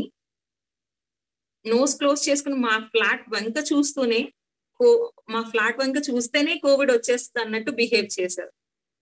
ఇవన్నీ ఇప్పుడు తలుచుకుంటే నవ్వు వస్తుంది నాకు, కానీ అప్పుడు కొంచెం స్ట్రెస్ అండ్ యాంగ్జైటీగా అనిపించేది. మామూలుగా ఏమీ లేకపోతేనే ఇన్ని రియాక్షన్స్ ఇస్తున్నారు, ఒకవేళ కోవిడ్ పాజిటివ్ అని టెస్ట్ అయితే ఇంకా మమ్మల్ని ఫ్లాట్ లో పీస్ఫుల్ గా ఉండనిస్తారా అని అనుకున్నాను. ఈ సిచ్యువేషన్ అంతా కూడా నేను ఈజీగా రావడానికి మేము ఆ టైంలో గురువు గారు ఇచ్చిన కోర్సెస్ ప్రాక్టీస్ చేయడమే. So it built hour confidence levels actually. And గురువు గారు చైతన్య యుఎస్ నుండి వచ్చిన తర్వాత ఫ్రీక్వెంట్ గా కాల్ చేసి మాట్లాడేవారు. ఆ మాటలు విన్న తర్వాత ఏదో తెలియని ధైర్యంగా అనిపించేది. మీకు ఏమీ కాదు, యాంటీ కరోనా కోర్స్ చేసుకోండి అనేవారు గురువు గారు. ఇలాంటి పాండమిక్ సిచ్యువేషన్ లో కూడా మాకు గురువు గారు వెన్నంటి ఉండి నడిపిస్తున్నట్టు ఉండేది. మీకు ఇంకొక చిన్న ఎగ్జాంపుల్ చెప్తాను. అండ్ ఇది వేరే యోగా మెంబర్ గురించి అండ్ గురువు గారి మీద వారికి ఉన్న నమ్మకం కానీ దాని గురించి చెప్తాను. యాక్చువల్లీ కోవిడ్ టైంలో ఒకరికి ఫ్యామిలీ మెంబర్స్ ఇద్దరికి, వైఫ్ అండ్ హస్బెండ్ ఇద్దరికి కోవిడ్ పాజిటివ్ అని వచ్చింది. అండ్ వాళ్ళు మెడిటేషన్ ఎప్పుడో 2005 నుంచి చేసుకుంటున్నారు. అండ్ వాళ్ళు ఏం చేశారు అంటే వాళ్ళకి కోవిడ్ పాజిటివ్ అని వచ్చిన తర్వాత ఒక్క మెడికేషన్ కానీ ట్రీట్మెంట్ కానీ ఏమీ తీసుకోలేదు. ఓన్లీ గురువు గారు ఇచ్చిన యాంటీ కరోనా కోర్స్ చేసుకున్నారు. సో ఇది నాకు ఎలా అనిపించిందంటే వాళ్ళకి గురువు గారి మీద ఉన్న నమ్మకం, trust towards a person. So అలా వాళ్ళు ఆ సిచ్యువేషన్ లో ఉన్నా గానీ, ఎంత ఉన్నా గానీ 5 days లో వాళ్ళకి ఫీవర్ అనేది తగ్గిపోయి నార్మల్ గా వచ్చేసారు. బట్ మనం ఇన్ జనరల్ ఎలా జరుగుతుంది అంటే కోవిడ్ పాజిటివ్ అంటే అమ్మో మెడికేషన్ తీసుకోవాలి, లేకపోతే ఇదైపోతాం అదైపోతాం అనే మైండ్ సెట్ ఉంటుంది. సో నాకు ఈ పాయింట్ కూడా ట్రస్ట్ టువర్డ్స్ గురువు గారు ఇరేషనల్లీ అనేది నాకు అలా ఉండాలి అనేది కూడా మీకు ఒక ఎగ్జాంపుల్ షేర్ చేస్తున్నాను. అండ్ కోర్సెస్ గురించి ఈ కోవిడ్ టైంలో, ఈ పాండమిక్ టైంలో కూడా గురువు గారు కోర్సెస్ కానీ లేక డిసెంబర్ మే కాల్స్ ఎక్కడ ఏ అంతరాయం లేకుండా చాలా ఈజీగా సాగిపోయేలా చూశారు. Even though doing meditation online is new for everyone, like అందరికీ అది కొత్త అయినా గానీ, బట్ గురువు గారు with the help of other యోగాలయ members ఈ online sessions in and out అంతా చూసుకుని, అంతా డిస్కస్ చేసుకుని ఒక ప్లాన్ వర్కౌట్ చేశారు. Of course it's a combined effort of గురువు గారు అండ్ అదర్ టీమ్ మెంబర్స్. సాధకులకు వాళ్ళు ఉన్న చోటు నుండే కోర్సెస్ అటెండ్ అయ్యేలాగా అంతా సిద్ధం చేశారు గురువు గారు and yoga team members, media members. So అందరికీ ఈ కోవిడ్ సిచ్యువేషన్ లో పాజిటివ్ వైబ్ అందాలి అని చెప్పి గురుగారు నిరంతర కృషి అండ్ సాధకులకు ఏదైనా చేయాలని తప్పంతో ఆ కోవిడ్ మైండ్ సెట్ లో ఉన్న డీవియేట్ చేయించడానికి గురువు గారు అప్పుడు చాలా కోర్సెస్ చేయించేవాళ్ళు, మెయిన్ గా యాంటీ కరోనా కోర్స్. అండ్ ఈ యాంటీ కరోనా కోర్స్ అనేది గురువు గారు ట్రాన్స్క్రియేట్ చేసింది యోగా మెంబర్స్ కోసం. ఈ కోవిడ్ లో ఆల్మోస్ట్ 2 to 3 years నుండి ఉన్న సాధకులందరికీ ఎక్కువసేపు సాధన చేసుకోగలిగారు. అండ్ ఆ పాజిటివ్ వైబ్స్ తో ఉండడం వల్ల ఎవ్వరికి నెగిటివ్ ఇంపాక్ట్స్ ఏమి కాలేదు. ఇదంతా గురువు గారు నిరంతర కృషి, సాధకులకు ఏదో సాంత్వన ఇవ్వాలి అనే ఒక తపన అన్ని కనిపిస్తున్నాయి. So December call either Covid టైంలో కానీ నార్మల్ టైంలో కానీ, అది 29 December to 31 December కాల్స్ లో గురువు గారు ఒకసారి యుఎస్ నుండి 28 December ఇండియా వచ్చారు. బట్ గురువు గారు ఏమాత్రం జెట్ లాగ్ కానీ రెస్ట్ తీసుకోవడం కానీ చేయకుండా వెంటనే సాధన స్టార్ట్ చేశారు. గురువు గారి dedication and commitment towards meditation surprises me a lot. గురువు గారు ఆ ఏజ్ లో కూడా ఎంత డిసిప్లైన్డ్ గా చేయటం చూసి ఏ మూలన ఉన్న కాస్త బద్ధకం కూడా నాకు ఎగిరిపోయారు. నాకు ఆయన మామూలుగా ఎంత జోవియల్ గా ఉన్నా గానీ గురువు గారు జోక్స్ వేస్తూ అందరినీ మాట్లాడుతూ, బట్ వన్స్ మెడిటేషన్ స్టార్ట్ అయితే ఆ సీరియస్నెస్ చాలా వేరుగా ఉంటుంది. సో ఇది this is one more point, like we as యోగాలయ members ఇప్పటికి కూడా మేము ఫాలో అవుతాం ఇది. అండ్ కోవిడ్ టైంలో ఆన్లైన్ సెషన్స్ వల్ల గురువు గారు అందరికన్నా ముందే ఆ సెషన్స్ రికార్డ్ చేసి ఆన్లైన్ లో అప్లోడ్ చేయించేవారు. మళ్ళీ అందరితో పాటు నార్మల్ గా షెడ్యూల్ ప్రకారం మళ్ళీ ఆ కోర్సెస్ చేసేవారు. సో ఇట్స్ లైక్ గురువు గారు ఆ కోర్సెస్ ని 2 times చేసేవాళ్ళు. కానీ ఎప్పుడు ఎక్కడ నేను ఇంత కష్టపడుతున్నాను అని ఎప్పుడు ఎక్కడ అంటం నేను వినలేదు. సో ఇదంతా కూడా గురువు గారు యోగాలయ మెంబర్స్ అందరికీ కూడా ఆ కోవిడ్ సిచ్యువేషన్ నుంచి ఆయన ఎంత మాకు కృషి చేశారో అనేది ఒక చిన్న ఎగ్జాంపుల్స్ మాత్రమే ఇవన్నీ. And coming to the south tour, planets consciousness prayer అనేది ఆ వర్సెస్ ఏం చేశారంటే గురువు గారు ట్రాన్స్క్రియేట్ చేశారు. సో మేము టూర్స్ కి వెళ్ళినప్పుడు చాలా ప్లేసెస్ ని విజిట్ చేస్తాం. అందులో టెంపుల్స్ కూడా ఉంటాయి. జనరల్ గా సందేహం రావచ్చు ఎవరికైనా, కొత్త వారికి. మెడిటేషన్ అని ఒకవైపు అంటారు, మరి టెంపుల్స్ కి వెళ్ళడం ఏమిటి అని. Only for sight seeing purpose and temples architecture చూస్తాం and concentration is mainly on meditation. ఆ ఎనర్జీ సెంటర్స్ ని ఎక్స్పీరియన్స్ చేయాలి అని చెప్పి టెంపుల్స్ కి వెళ్ళే వాళ్ళం. అలా టెంపుల్స్ కి వెళ్ళినప్పుడు అక్కడ ఒక 30 minutes కూర్చుని మెడిటేషన్ చేస్తాం. అప్పుడు వచ్చిన థాట్స్ తో గురువు గారు వర్సెస్ ని ట్రాన్స్క్రియేట్ చేస్తారు. మీకు ఒక చిన్న ఎగ్జాంపుల్ చెప్తాను. మేము సౌత్ టూర్ కి బుద్ధ టెంపుల్ కి వెళ్ళినప్పుడు అక్కడ ఒక 30 minutes కూర్చొని మెడిటేషన్ చేసినప్పుడు గురువు గారు ఆ ఎనర్జీ సెంటర్స్ ని ఎక్స్పీరియన్స్ చేస్తున్నప్పుడు కొన్ని వర్సెస్ ని ట్రాన్స్క్రియేట్ చేస్తారు. సో అలానే ఇంకా చాలా టెంపుల్స్, ఒక్కో టెంపుల్ ఒక్కో ప్లేస్ లో ఉంది. అలా మేము అన్ని టెంపుల్స్ విజిట్ చేసి అక్కడ మెడిటేషన్ చేసుకుని గురువు గారు అప్పుడు వర్సెస్ ని ట్రాన్స్క్రియేట్ చేశారు. ఆ టెంపుల్స్ ఏంటి అంటే బుధ, శని, రవి, గురు, అంగారక, కేతు, రాహు, శుక్ర అండ్ చంద్ర. సో ఇలా వర్సెస్ గురువు గారు ఎనర్జీ సెంటర్స్ ని ఎక్స్పీరియన్స్ చేస్తూ ట్రాన్స్క్రియేట్ చేశారు. అండ్ సమ్మర్ క్యాంప్ హాలిడేస్ లో moulding the future generation. So ఆ ఫ్యూచర్ జనరేషన్ లో waking up early in the morning, like kids ని తొందరగా నిద్ర లేపే అలవాటుని ప్రాక్టీస్ చేయించడం and jogging, like physical exercise, వాళ్ళకి ఫిజికల్ ఎక్సర్సైజ్ లేవగానే ఫిజికల్ ఎక్సర్సైజ్ చేయించడం, ఇవన్నీ కూడా చేయించేవాళ్ళు. నెక్స్ట్ బ్రేక్ఫాస్ట్ తిన్న తర్వాత ఎవరి వాళ్ళు క్లీన్ చేసుకోవడం, plates and washing their own clothes. And classes కూడా పెట్టేవారు గురువు గారు, కర్సివ్ హ్యాండ్ రైటింగ్ గురించి అండ్ కొన్ని విన్నర్ బుక్ గురించి కూడా చెప్పేవారు.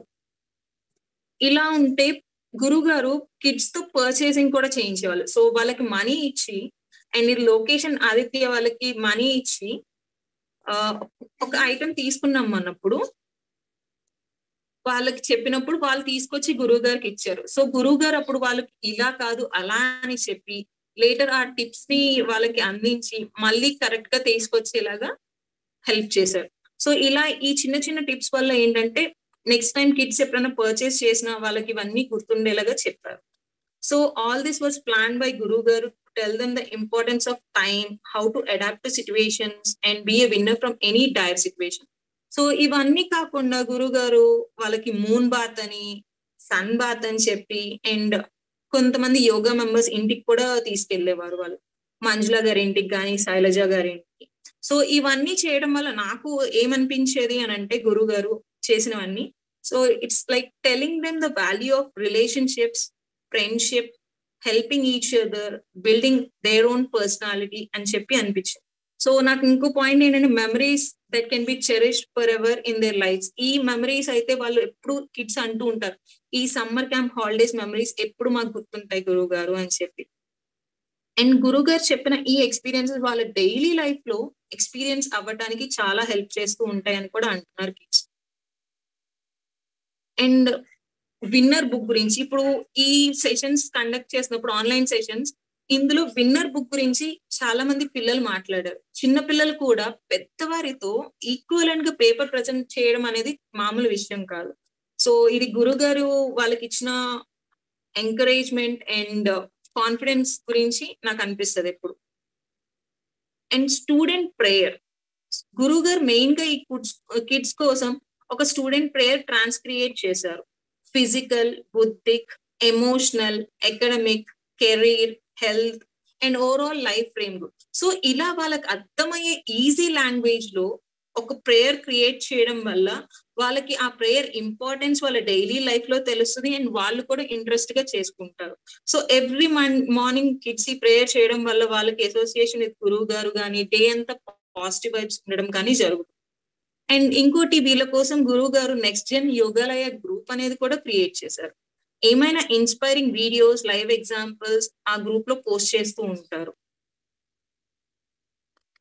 అండ్ నాకు ఇంకో పాయింట్ ఈ సమ్మర్ హాలిడేస్ కానీ గురువు గారు సపోర్ట్ హెల్పింగ్ కిడ్స్ గురించి ఏంటంటే ఏ గురువు అయినా కానీ తన దగ్గరకు వచ్చే యోగా మెంబర్స్ కి మాత్రమే చూస్తారు. బట్ మా గురువు గారు విశ్వర్షి గురువు గారు మమ్మల్ని మౌల్డ్ చేయడమే కాకుండా మా ఫ్యూచర్ జనరేషన్ లైక్ మా పిల్లల్ని కూడా మౌల్డ్ చేస్తూ అండ్ వాళ్ళకి మెడిటేషన్ పై ఇంట్రెస్ట్ క్రియేట్ చేయడం అనేది మామూలు విషయం కాదు. అండ్ గురువు గారి పర్సనాలిటీలో నాకు నచ్చే ఒక మెయిన్ పాయింట్ ఏంటి అంటే ఇర్రెస్పెక్టివ్ ఆఫ్ ఏజ్ ఆయన అందరితో కలిసిపోయి ఉండటం అనేది గురువు గారు ఒక్కరికే సాధ్యం అనిపిస్తుంది. ఎవరిని ఎప్పుడు నొప్పించాలని అనుకోరు. Helps everyone in each and every possible way. ఎప్పుడైనా ఎవరైనా ఎమోషనల్ అయినప్పుడు bringing them back out of that situation చాలా సులువుగా తీసుకొచ్చేస్తారు గురువు గారు యాక్చువల్లీ బయటికి ఆ పర్సన్ ని. And down to earth personality and treats every one in the same manner. వీళ్ళు ఇప్పుడే యోగం స్టార్ట్ చేశారు చిన్న వాళ్ళు అండ్ వాళ్ళకి మనీ ఉంది లేదు అలా డిఫరెంట్ గా ఎప్పుడు ఎవరిని చూడడం నేనైతే గురువు గారిని ఇప్పటి వరకు చూడలేదు. అండ్ అసోసియేషన్ విత్ కిడ్స్ లో మా బాబు గురువు గారికి ఎప్పుడు కాల్ చేసి ఎప్పుడు వస్తారు ఇంటికి వస్తారు ఎప్పుడు ఇంటికి వస్తారు అని ఫ్రీక్వెంట్ గా అడుగుతూ ఉంటారు. So it's like association are like bonding, ఆయనకున్న బాండింగ్ విత్ కిడ్స్ అర్థమవుతూ ఉంటుంది ఇవన్నీ చూస్తుంటే. ఇంకో ఒక చిన్న సామెత చెప్తాను మీకు నా ప్రసంగం ముగించే ముందు. ఒక యాపిల్ తినటం వల్ల మనకు ఆరోగ్యం వస్తుంది, అలానే రోజు మెడిటేషన్ చేసుకుంటే అంతే ధైర్యంగా జీవితాన్ని సాగించగలం. An apple a day keeps doctor away. Similarly, meditating every day keeps the problems at bay and helps us lead a successful life. దీనితో నా పత్ర సమర్పణను ముగిస్తున్నా.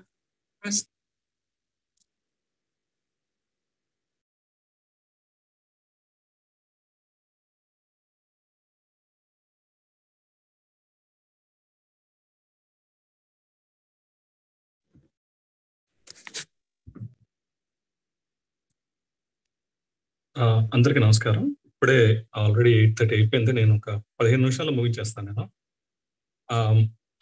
సో ఇవాళ గురుగారితో మాకున్న అనుబంధం గురించి కొన్ని విషయాలు షేర్ చేసుకుంటాను నేను కూడా. సో ఆయనతో నాకు మొదటి పరిచయం నా ఇనిషియేషన్ రోజున, అంటే డిసెంబర్ 29, 2007 తేదీన.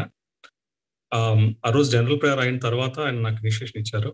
సో అప్పటికి నేను ముంబైలో ఎంటెక్ చేస్తున్నందువల్ల అక్కడ తిరిగి వెళ్ళిపోయాను. మళ్ళా గురుగారిని కలుసుకుంది 2010లో. మన యోగా మెంబర్స్ అందరూ కలిసి లోటస్ కాంగ్రిగేషన్ కి 2010లో కుంభకోణం వెళ్ళడం జరిగింది. అప్పుడే పాండిచేరి అరవిందాశ్రమం, తిరువన్నమలలో రమణాశ్రమం మొదటిసారిగా వెళ్ళటం, అక్కడ ధ్యానం చేసుకోవటం అదొక మర్చిపోలేని అనుభూతి. అదే సమయంలో, అంటే ఆ టూర్లోనే చెన్నైలోని థియోసాఫికల్ సొసైటీకి, తర్వాత జిటి కృష్ణమూర్తి గారి వసంత విహార్కి వెళ్ళడం జరిగింది.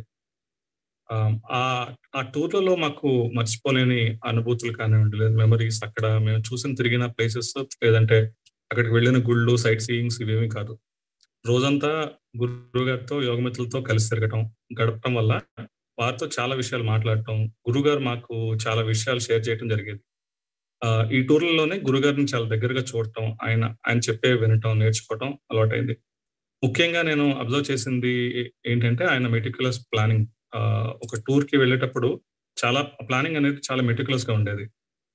హైదరాబాద్ నుంచి స్టార్ట్ అయిన దగ్గర నుంచి మళ్ళీ తిరిగి మా ఇళ్లకు చేరుకునే వరకు ఆ ప్లాన్ అంతా కూడా పేపర్ మీద ఉండేది. సో అంత పర్ఫెక్ట్ గా ప్లాన్ చేయటం వల్లే ఎంత పెద్ద గ్రూప్ తో మేము వెళ్ళినా గానీ, లేదంటే ఏ ప్రాబ్లం లేకుండా కూడా హాయిగా తిరిగి వచ్చేవాళ్ళం. ఇలా ఒకసారి కుంభకోణం వెళ్ళాం. అక్కడ హోటల్ రూమ్ లో గురుగారితో ఒక డిస్కషన్. ఆ డిస్కషన్ లో గురుగారు చాలా పర్టికులర్ గా చెప్పిన విషయం ఏంటంటే, యోగంలో లేక ఏదైనా ఆధ్యాత్మిక మార్గంలో ఉన్నవారు ఒక ఏజ్, అంటే సుమారుగా ఒక 50 సంవత్సరాల వయసు తర్వాత సంపాదన, ఉద్యోగం లాంటి వ్యాపకాలు తగ్గించుకోవాలని. అంటే అప్పటి వరకు మన సమయాన్ని ఎక్కువ శాతం పిల్లలకు, భార్య లేదా భర్తకు, సంపాదనకు, అంటే జాబ్ కు ఇలా స్పెండ్ చేయడం జరుగుతుంది. కానీ ఒక సుమారుగా ఒక 45-50 సంవత్సరాల వయసు తర్వాత సమయం ఎక్కువ మన కోసం, అంటే మన సాధన కోసం, యోగం కోసం, తర్వాత ఇతరుల కోసం ఉపయోగించాలని ఆయన ఉద్దేశం. అదే టూర్ లో గురువు గారు చెప్పిన మరొక మాట, ప్లెంటీ ఆఫ్ ప్రాణ లెవెల్స్ ఉన్నది మన ట్రీట్మెంట్స్ కాదు అని.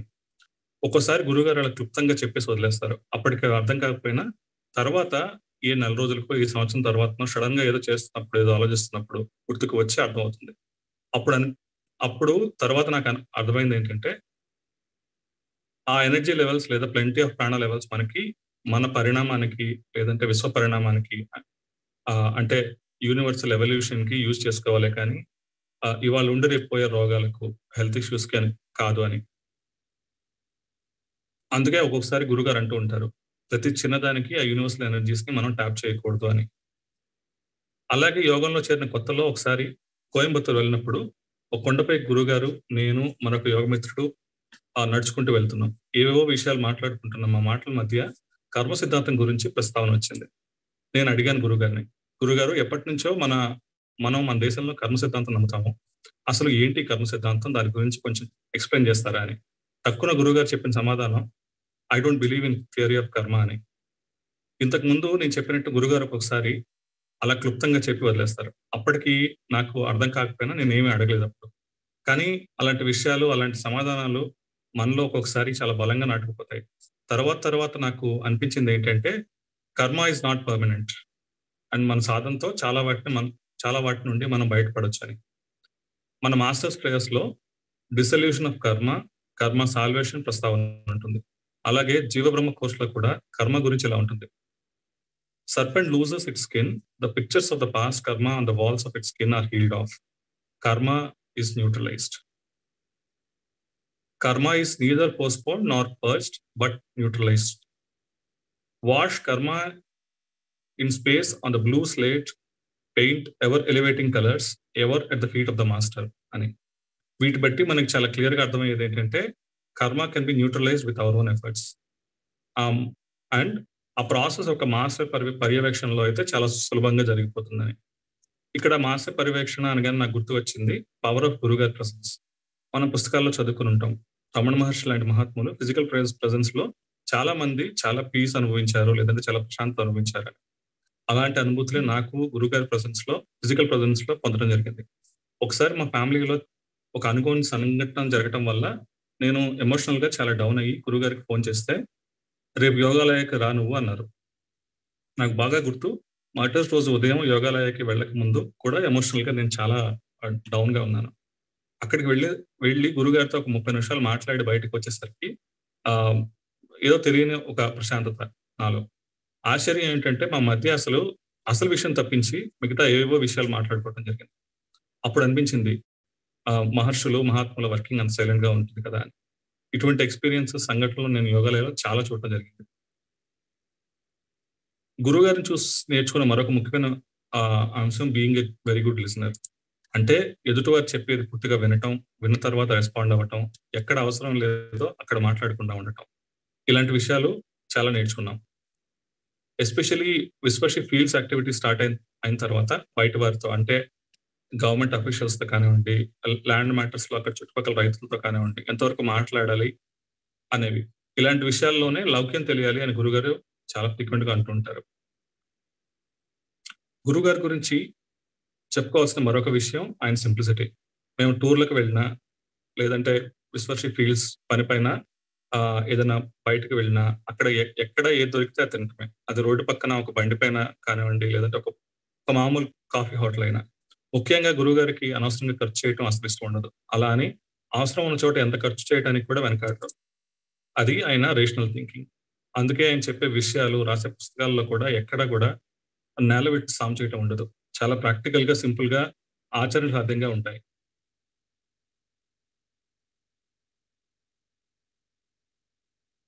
తర్వాత నేను ఒక కాన్సెప్ట్, ఒక గురుగారు చెప్పే ముఖ్యమైన కాన్సెప్ట్ ఒకటి నేను ఇక్కడ ఎక్స్ప్లెయిన్ చేస్తాను. అది సెల్ఫ్, సోల్, స్పిరిట్ అనేది గురుగారు మన ముందు ఉంచిన మరొక ముఖ్యమైన కాన్సెప్ట్ అన్నమాట.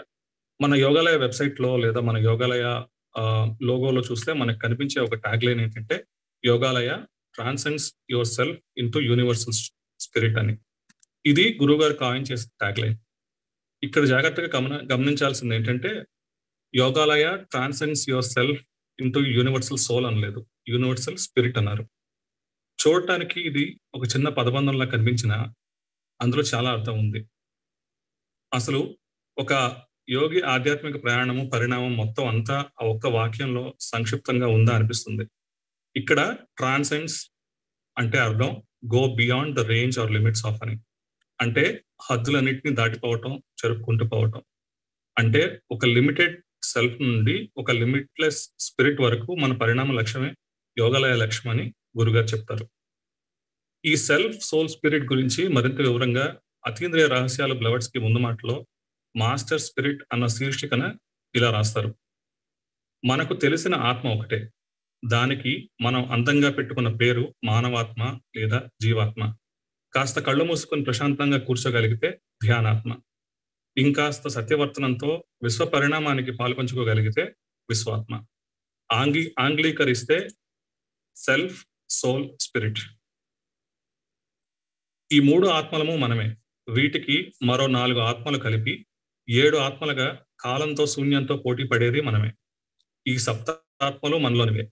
మనం అనుకుంటున్న మానవాత్మ లేదా జీవాత్మ శరీరాన్ని ఆశ్రయించి ఉంది కాబట్టి దేహాత్మ అంటున్నాం. ఈ దేహాత్మలో అంతర్లీనంగా ఉండేవే అంతరాత్మ, మానసాత్మ, జ్ఞానాత్మలు.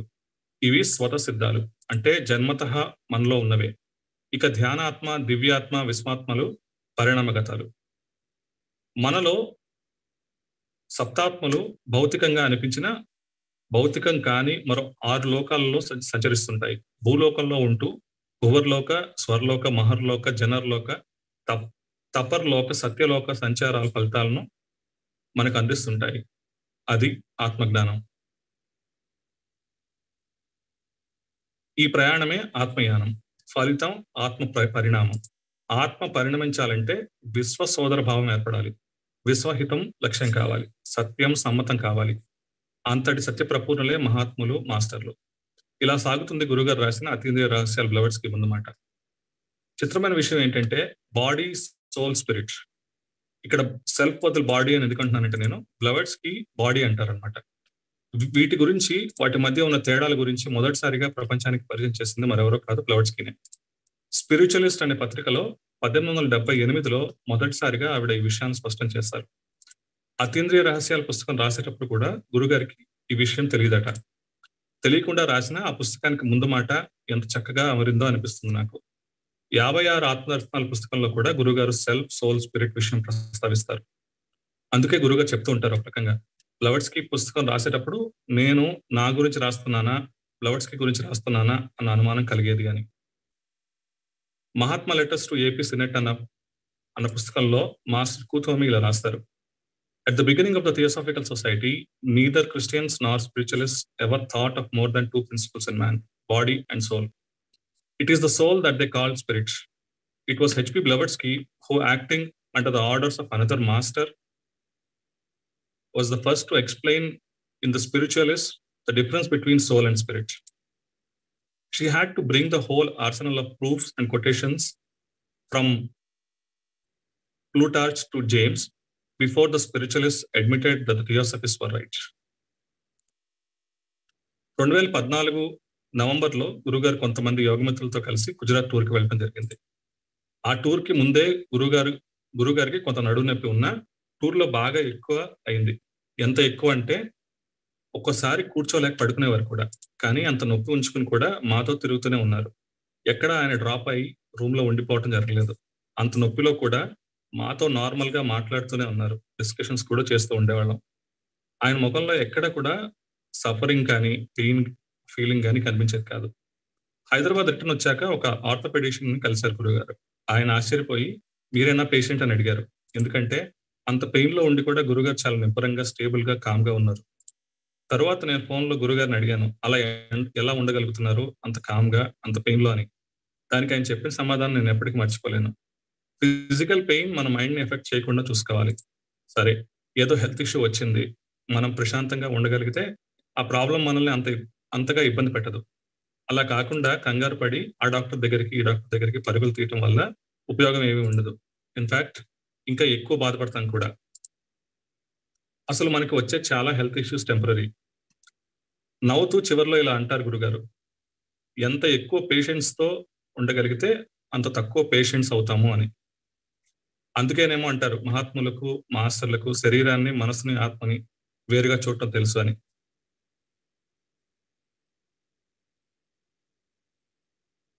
మనిషి తన గురించి తను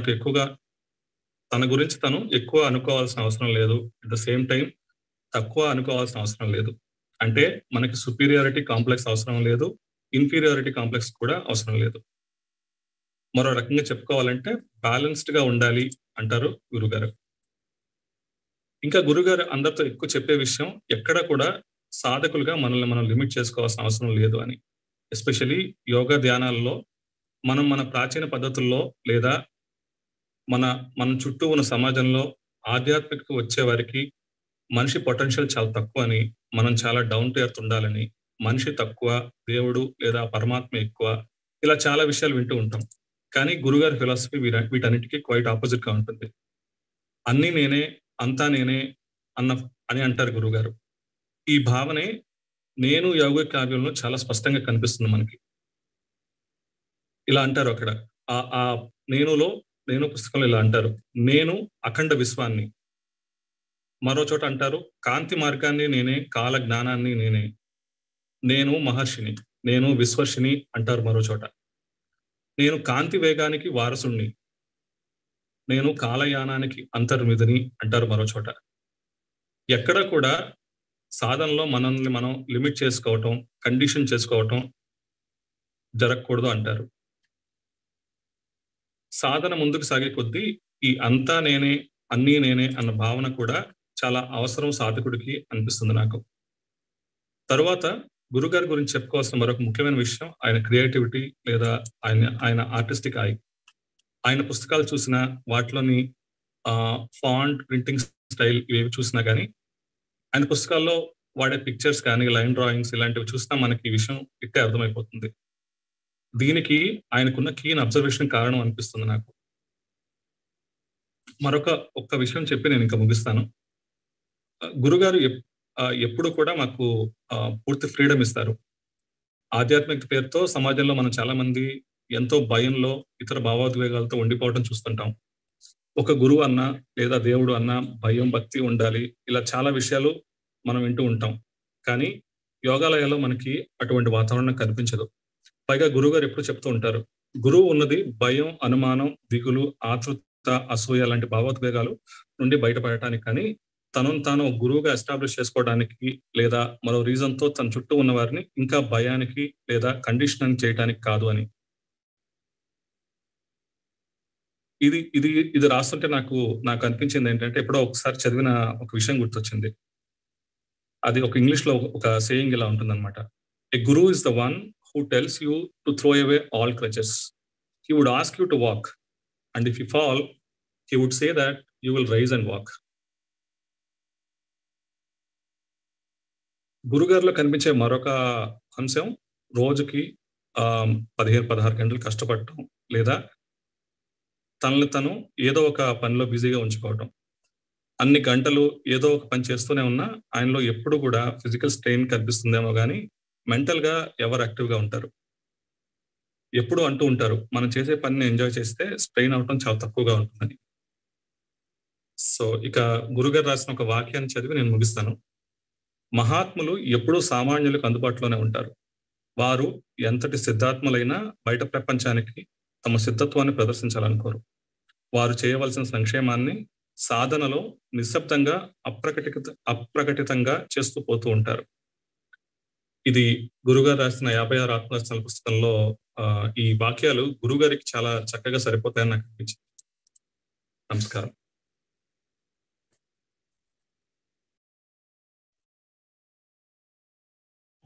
చైతన్య. సో ఈరోజు వారి ఫ్రంట్ స్క్రీన్ లో వాళ్ళు చెప్పినవన్నీ హిమ అన్ని టూర్స్ గురించి చాలా చక్కగా, అంటే అగైన్ ఆ టూర్స్ లో మళ్ళీ మనం బ్యాక్ ఆ మెమరీస్, స్వీట్ మెమరీస్ ఒకసారి గుర్తు చేసుకునేటట్టు చేసింది హిమ. ధనుష్ కోటిలో చేసిన మెడిటేషన్, ఆ సీలో మెడిటేషన్, యాక్చువల్ అసలు అది ఎప్పుడు అది అంటే అది గుర్తు తెచ్చుకున్నప్పుడల్లా బూస్ బంప్స్ లాగా, అంటే ఒక ఏదో తెలియని ఒక స్పందన కలుగుతుంది. అంటే 3 hours దాదాపు ఎంజాయ్ చేసాము వాటర్ లో చాలా ఇదిగా. ఆ మెడిటేషన్ కూడా దాదాపు 1 hour పైన. అసలు అంటే బయట కొంతమంది ఆ రోజు రాలేదు, కొంతమంది బయటే ఉన్నారు పెద్దవాళ్ళు. వాళ్ళైతే మీరు అసలు 3 గంటలు రారేంటి అని వాళ్ళకి విసుగు అనమాట రమ్మని. కానీ అసలు మేమైతే మాకు బయటికి రావాలనిపించలే, ఇంకా ఉందామా, ఆకలి లేదు అప్పుడు. ఆల్మోస్ట్ లంచ్ ఇది కూడా 2 అవుతున్నా కానీ ఏమీ లేదు. వి ఫర్గాట్ ఎవ్రీథింగ్. అది చాలా నైస్ మెమరీ. ఇంకా Ahmedabad, Dwaraka trip and theosophy society ఇది కూడా అక్కడ అప్పుడు నాకు బాగా గుర్తుంది. హిమాన్ మేము చిన్నపిల్లని చేసి, నేను రాజ్యలక్ష్మి, మేము ముగ్గురం ఒక రూమ్ లో ఉన్నాము, ఇంకా భయపెట్టే వాళ్ళమి వస్తున్నాయి అక్కడ. బట్ ఆ ప్లేస్ కూడా థియోసఫీ సొసైటీ ఒక ఫారెస్ట్ లో ఉండి, ఆ రూమ్స్ లో కూడా పెద్దవి అదొక రకంగా ఉండేది ఆ ఫీలింగ్. కానీ ఆ రూమ్స్ లోని ఏదో ఒక సోల్ ఆ ఫీల్ తిరుగుతున్నట్టు రకంగా అనిపించేది మాకు. ఇంకా తను డౌట్స్ అడుగుతుంటే మేము అగైన్ తనని చిన్నపిల్లని చేసి ఆడిచ్చినట్టు ఆడుకునే వాళ్ళని నవ్వుకొని అగైన్ అవన్నీ గుర్తొచ్చినాయి బాగా. Very good. సో ఇంకా తను చెప్పిన self trust is the first secret of success అని, అంటే కోరిక బలంగా ఉంటే సాధించలేనిదంటూ ఉండదు. సో తన ప్రొఫెషనల్ లైఫ్ లో ఎలా సాధనని యూజ్ చేసుకుంటూ తన ప్రొఫెషనల్ లైఫ్ లో అవి ఇంప్లిమెంట్ చేస్తూ మనం సాధనలో నేర్చుకున్న ప్రైమరీ స్టేజెస్ లో అవి ఇంప్లిమెంట్ చేస్తూ ఎమోషనల్ ని కంట్రోల్ చేసుకుంటూ తను ఎలా వచ్చింది professional life and family life లో చాలా క్లియర్ గా ఎక్స్ప్లెయిన్ చేసింది హిమా. అండ్ మనకి చాలా మందికి యోగా మెంబర్స్ కి ఇది అందరికీ ఎక్స్పీరియన్స్ థాట్ ప్రాసెస్ వర్కింగ్ అనేది. సో అంటే డిస్కషన్స్ అప్పుడు కానీ ఫోన్ కాల్స్ సందర్భంలో కానీ దాదాపు అందరు మెంబర్స్ కూడా ఇది ఎక్స్పీరియన్స్ అయి ఉంటారు. మినిమం వన్ టైం అయినా మనం అనుకోగానే కాల్స్ రావటము. ఇట్స్ నాట్ ఓన్లీ ఫ్రమ్ గురువు గారు, ఏ మెంబర్ నుంచి అయినా ఒకసారి డైల్ చేద్దామని చైతన్యకి డైల్ చేయబోతుంటే కాల్ రావటం, అది విత్ ఎవ్రీ మెంబర్ తోటి కూడా చాలాసార్లు జరుగుతుంది. మన యోగా మెంబర్స్ తోటి కానీ ఏదైనా మన థాట్ అనేది. సో అదొకటి. మళ్ళీ బ్రీతింగ్ ప్రిన్సిపల్స్ అని చెప్పింది. సో మన డిస్కషన్స్ అప్పుడు మనకి ఏది అందాలో ప్రేయర్స్ లో మనం కూర్చున్నప్పుడు మనకి ప్రాబ్లమ్స్ కి సొల్యూషన్స్ ఆర్ మన క్వశ్చన్స్ కి ఎప్పటి నుంచో ఉన్న లోపల ఉన్న హిడెన్ క్వశ్చన్స్ కి ఆన్సర్స్ కానీ, సో అది కూడా మనం అనుభూతి చెందుతాము. సో గురువు గారితో ఇంకా అన్ని క్వాలిటీస్ అటాచ్మెంట్ అండ్ డిటాచ్మెంట్ ఎప్పుడు ఎలా ఉండాలి అనేది. సో పిల్లల summer camp again that is one memory. అంతా మూన్ బాత్ సన్ బాత్ అనేది యాక్చువల్లీ మేము కూడా ఆ 1 వీక్ నేను మాదిరి ఉన్నాము. సో పిల్లలతోటి అది again one good experience. And Shailaja గారి ఇంట్లో అయితే డాన్స్ కూడా చేసాము. So it's very memorable again. And Chaitanya చెప్పింది ఇంకా తను చాలా తక్కువ మాట్లాడినా చాలా అన్ని ప్లెంటీ ఆఫ్ ప్రాణ లెవెల్స్ గురించి చెప్పింది. అది మనం చాలాసార్లు డిస్కస్ చేసుకుంటాం. ఒక యూనివర్సల్ బెటర్మెంట్ కోసమే మన ప్రేయర్స్ అనేది ఉండాలి. మనకు చిన్న చిన్న వాటి కోసం అగైన్ మనం దాన్ని యూస్ చేసుకోకూడదు అనేది. అది ఎవ్రీ టైం మనం చాలాసార్లు డిస్కస్ చేసుకున్నప్పుడు కూడా ఈ పాయింట్ డిస్కస్ చేసుకుంటాం. అండ్ మనం కోర్సెస్ చేసినప్పుడు కూడా ఒక యూనివర్సల్ కాన్షియస్నెస్ తోటే ఆ కోర్స్ అనేది చెయ్యాలి, మన ఇది కోసం కాకుండా అనేది ఒక మెయిన్ పాయింట్. అండ్ ఒక ఏజ్ తర్వాత అది మనకి ఫస్ట్ నుంచి మనం అందరం యోగా మెంబర్స్ ఒక ఏజ్ తర్వాత ఎక్కువ టైము మనం we should dedicate to the yogic life కానీ మన సర్వీస్ ఓరియంటేషన్ కి ఇదితోటే. సో ఇదితోటే మనం ఇప్పుడు విశ్వర్షి ఫీల్డ్స్ లో ఈ వర్క్ చేయటం కానీ ప్లాంటేషన్స్ కానీ the motive behind that is ఈ పాయింట్ అని నాకు అనిపించింది. అండ్ కర్మ సాల్వేషన్ గురించి చెప్పింది. మనకి ఆ జీవ బ్రహ్మ కోర్స్ లో ఉన్న వర్స్ కర్మ అది ఎలా చేస్తుంది అనేది, వాషింగ్ అవుట్ కర్మ అనేది చాలా బాగుంది. అండ్ ఫిజికల్ ప్రెసెన్స్ లో అది మనం ఆ సైలెంట్ గా ఉండి ఆ వర్కింగ్ ని అనుభూతించడం అనేది గురూస్ గ్రేస్ అనేది మన మీద ఎలా వర్క్ అవుతుంది అనేది. ఎస్, అది మనకి ప్రతి ఒక్కరికి సాధకులందరికీ అది ఎక్స్పీరియన్స్ అయ్యే ఉంటది ఏదో ఒక సిచ్యువేషన్ లో. And being a good listener అదొకటి. ఇంకా చాలా అన్ని చైతన్య చెప్పిన ఒక్కొక్క పాయింట్ కూడా చాలా వాల్యుబుల్ గా, అంటే ప్రతి ఒక్కరము మనం ఇంప్లిమెంటేషన్ చేయాల్సిందిలాగా అనిపించింది. అదర్ మెంబర్స్ వాళ్ళ స్పందనలు తెలియజేయవలసిందిగా కోరుతున్నాను.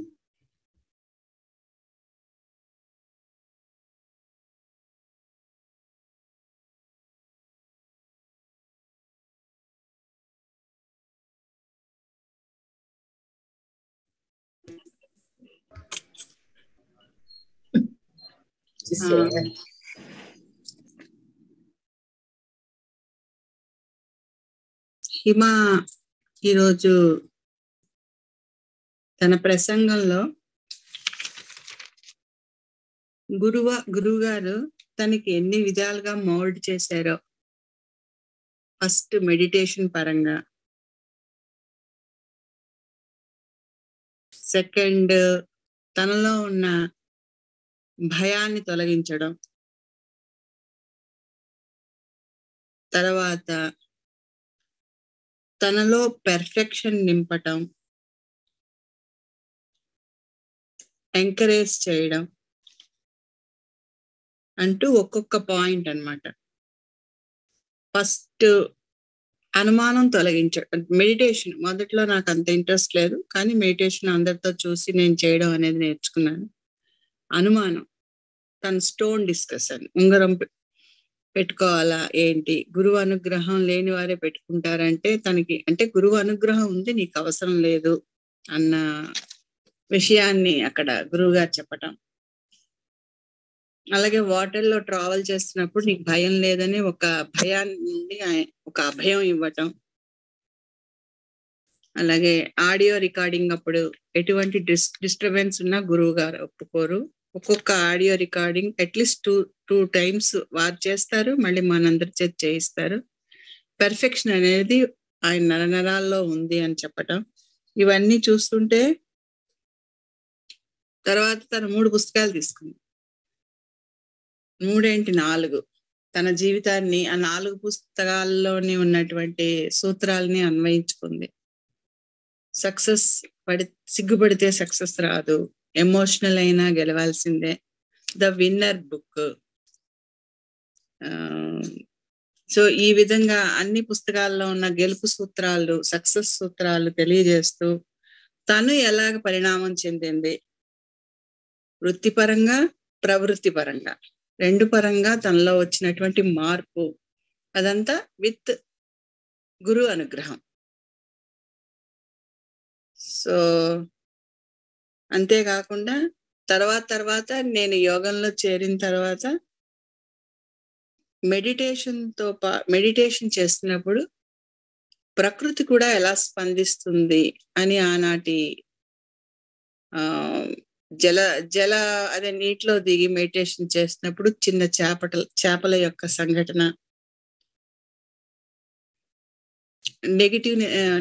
నెగిటివిటీని అట్లా ఎలా తొలగాలో గురువు గారు చెప్పే చిన్న చిన్న సలహాలు అన్నీ.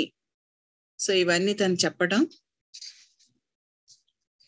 తర్వాత లత చెప్పినట్టు థాట్ ప్రాసెస్, ఇది అందరూ అనుభవంలో ఉన్నదే.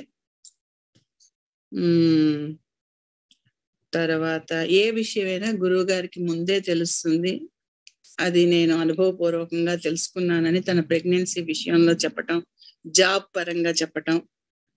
దీంతో నాకు హిమ యొక్క ప్రసంగం సెల్ఫ్ టు సోల్ గా డెవలప్ అయిందా అన్నట్టు అనిపించింది. అంటే క్రమేపీ నేను నాది అన్న సెల్ఫ్ నుండి మెల్లిమెల్లిగా డెవలప్ అవుతూ మెడిటేషన్ విలువ తెలుసుకోవటం, సాధన పరంగా తను ఎంతగా ఎన్నో విషయాల్ని అధిగమించానని చెప్పటం, సెల్ఫ్ టు సోల్ గా డెవలప్ అయినట్టు తన ప్రస్తావన బట్టి నాకు అర్థమైంది. ఇంకా చైతన్య విషయానికి వస్తే చైతన్య ఇంకొక మెట్టు, సెల్ఫ్ సోల్ టు స్పిరిట్ వరకు ఆయన డెవలప్ అయ్యారేమో అనిపించింది. ఎందుకంటే తెర వెనక నటి ఆయన ఎన్ని చేస్తూ ఉంటారు. ఇప్పటి వరకు మా ప్రోగ్రాంలు అన్ని కండక్ట్ చేయడానికి వెనక దాగున్నటువంటి ఒక హస్తం చైతన్య. ఏ టైంలో మెసేజ్ పెట్టినా గౌరవంగా మర్యాదగా దానికి ఒక రిప్లై ఇచ్చి వెంటనే దాన్ని ఫార్వర్డ్ చేస్తాడు. అంత స్నేహం కూడా ఉంది ఆయనకి. సో ఆయన అంటే ఒక్క విషయం, మొదట్లో ఆయన చిన్నప్పుడే చేరినా కూడా ఆ టైంలో గురువు గారి మాటలు అర్థం నాకు తెలియకపోయినా క్రమేపీ ఇప్పుడు నేను ఆనాడు ఇలా అన్నారు ఆ అర్థాన్ని ఆ రోజు రిసీవ్ చేసుకోపోయినా వాటి యొక్క అర్థం ఇదా అన్న భావన ఇప్పుడు నాకు కలుగుతుంది.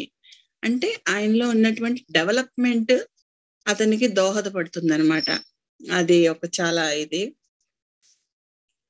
సో టెంపుల్స్ కి వెళ్ళినప్పుడు గురువుగారు ఎప్పుడు అంటారు, టెంపుల్స్ కి వెళ్తున్నాం అంటే టెంపుల్లో ఉన్న దేవత ఆరాధన చేయటానికి కాదు, ఆ దేవతలో ఉన్నటువంటి వైబ్రేషన్స్ ని మీలో నింపుకోవాలి అని. ఒకసారి హుండీలో డబ్బులు వేస్తుంటే దేవుడికి మీరు డబ్బులు వేయడం ఏంటి పిచ్చి, కానీ ఇక్కడ కూర్చొని గడిసేపు ధ్యానం చేసుకోండి అనేవారు. ఏ టెంపుల్కి వెళ్తే అక్కడ ఆ టెంపుల్, సన్ టెంపుల్కి వెళ్తే సన్ కోర్స్, మూన్ టెంపుల్కి వెళ్తే గుజరాత్ లో ఇది జ్యోతిర్లింగం మూన్, అక్కడ మూన్ కోర్స్.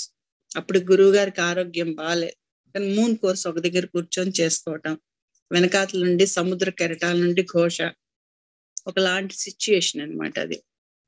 సో ఇవన్నీ కూడా అప్పుడు చెప్పినప్పుడు ఒకలా అర్థమయ్యేది. రాను రాను మనలో ఉన్నటువంటి పరిణామం బట్టి గురువుగారు ఆ రోజు ఇలా అన్నారు, ఇప్పుడు ఇలా అర్థం, ఇలా మనకు ఒక రకంగా అర్థం. సో డెవలప్మెంట్ అన్నమాట. ఇదన్నీ చైతన్య బాగా చెప్పాడు. తనలో ఉన్నటువంటి మార్పు, వచ్చినటువంటి మార్పు, ఉన్నటువంటి మార్పు కాదు. సో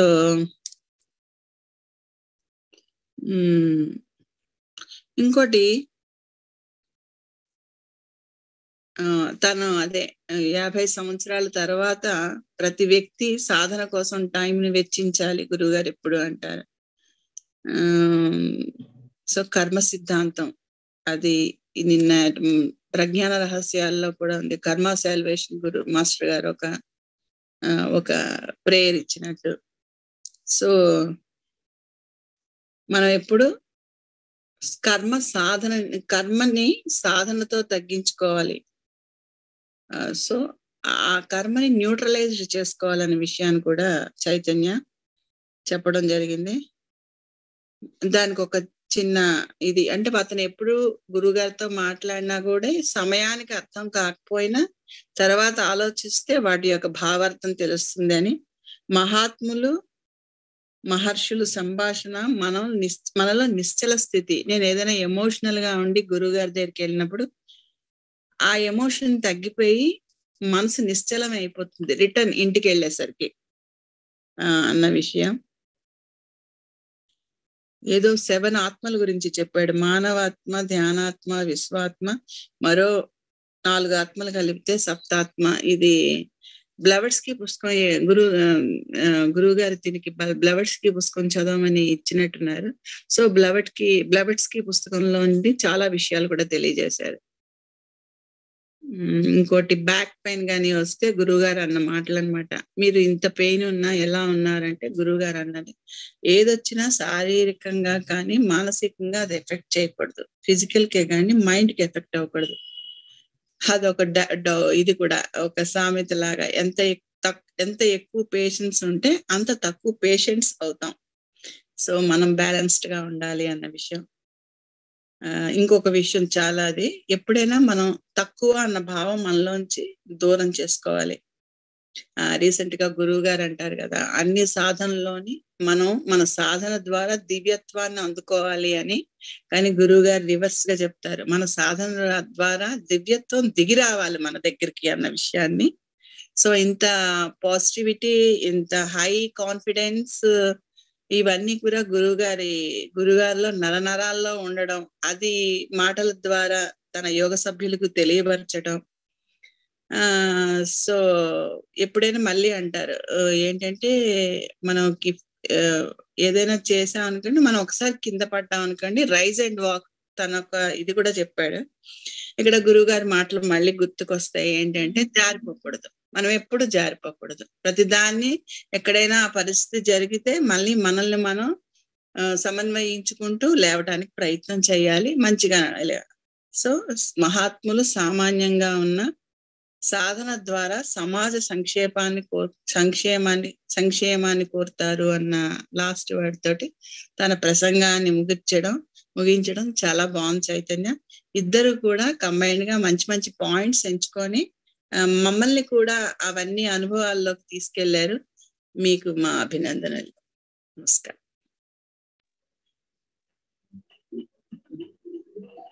ఈరోజు మనకు ఒక జంట కవులు దొరికారు. జంట కవులు ఎంత చక్కగా వారి యొక్క అనుభవాలని కవిత్వంగా మనకు చెప్పడం అనేది, ఇది మనం అనుభవించి తీరాల్సిందే. ఎందుకంటే వాళ్ళకి ఇక్కడ మనం ఒక విషయం గుర్తు పెట్టుకోవాలి. మీరు ఎన్ని అనుభవాలు మీలో దాచుకున్నారో అవన్నీ మీ యొక్క గురువు సన్నిధిలో మీరు పొందినటువంటి అనుభవాలు. వాటి యొక్క ఫలితాలు అప్పటి ప్రస్తుతానికి మనకు లభించకపోయినా మీ కాన్షియస్నెస్ అనేది అది స్టోర్ చేసుకునేస్తుంది. అది గురు మహిమ. ఒక లివింగ్ మాస్టర్ మనకు దొరకడం అనేది మనం జన్మలో చేసుకున్నటువంటి సంస్కారం, మన పుణ్యం. అది మాలాంటి వయసులో కాదు, మీకు ఇంత చిన్న వయసులో ఒక సద్గురువు మీకు తోడుగా ఉన్నాడంటే అది మీరు చేసుకున్నటువంటి పుణ్యం. మా లాంటి వారు వెతికి వెతికి వెతికి గురువు కోసం వెతికి అలసిపోయిన తరుణంలో గురువు దొరికాడు. అట్ట కాదు, మీకు అప్రయత్నంగా, మీరు ప్రయత్నం లేకుండానే మీకు ఒక సద్గురువు దొరికాడు, ఒక లివింగ్ మాస్టర్. ఆ లివింగ్ మాస్టర్ సన్నిధిలో ఆ నీడలో మీరు పడిపోయారు కాబట్టి మీ జీవితంలో ఇంక చింతపడాల్సిన అవసరం లేదు. Everything look after. ఆయన చూసుకుంటారంటే ఏదో అన్ని నేనే చేస్తానని ఆయన కూర్చుంటారు.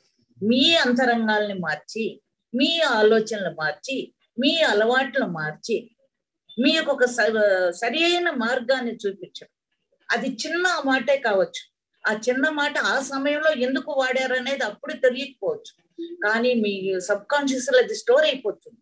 ఎప్పుడో మీకు కావలసిన సమయంలో ఆ మాట గుర్తొస్తుంది, ఆ గురువు గారు చెప్పినటువంటి చేష్ట గుర్తొస్తుంది, ఆ సంఘటన గుర్తొస్తుంది. కాబట్టి మీరు చేసుకున్న పుణ్యం ఎవరంటే చిన్న వయసులోనే మీకు ఒక గొప్ప మాస్టర్, లివింగ్ మాస్టర్ గా దొరకడం. ఏదో సమాధిలో ఉండి సమాధి దగ్గర కళ్ళద్దుకొని ఆ పాదాలకు కళ్ళద్దుకొని వస్తే అక్కడ నీ సమాధిలో నుంచి నేను చెప్తానన్నది అనే భావానికన్నా లివింగ్ చెప్తున్నారు. అక్కడ ఉన్నాడు పరమాత్మ, ఆయనలో ఉన్నాడు. మనం పరమాత్మ భావనగా ఆయన ప్రతిదాన్ని మనలో తప్పులుంటే సరిదిద్దుతాడు, మనకు ధైర్యాన్ని ఇస్తాడు, మనకు స్థైర్యాన్ని ఇస్తాడు. నువ్వు వెళ్లాల్సిన మార్గం యొక్క లో ఉన్నటువంటి ముళ్ళను సరిచేస్తాడు. ఇది కాదు, మీరు ఇట్లా వెళ్ళండి అని చూపించగలిగే శక్తి ఒక్క లివింగ్ మాస్టర్కే ఉంది. ఆ లివింగ్ మాస్టర్ భాగ్యాన్ని మీరు పొందింది మీకు చేతులెత్తి దండం పెడుతున్నాను. ఎందుకంటే మీరు అంత గొప్పవారు. మీ సంస్కారం ఇప్పుడు ఇది కాదు, పూర్వ జన్మలో ఎంతో సంస్కారం చేసుకుంటే తప్ప ఒక లివింగ్ మాస్టర్ దొరకడం అనేది చాలా. ఆ లివింగ్ మాస్టర్ అయినా మనల్ని సరిదిద్దేవాడు.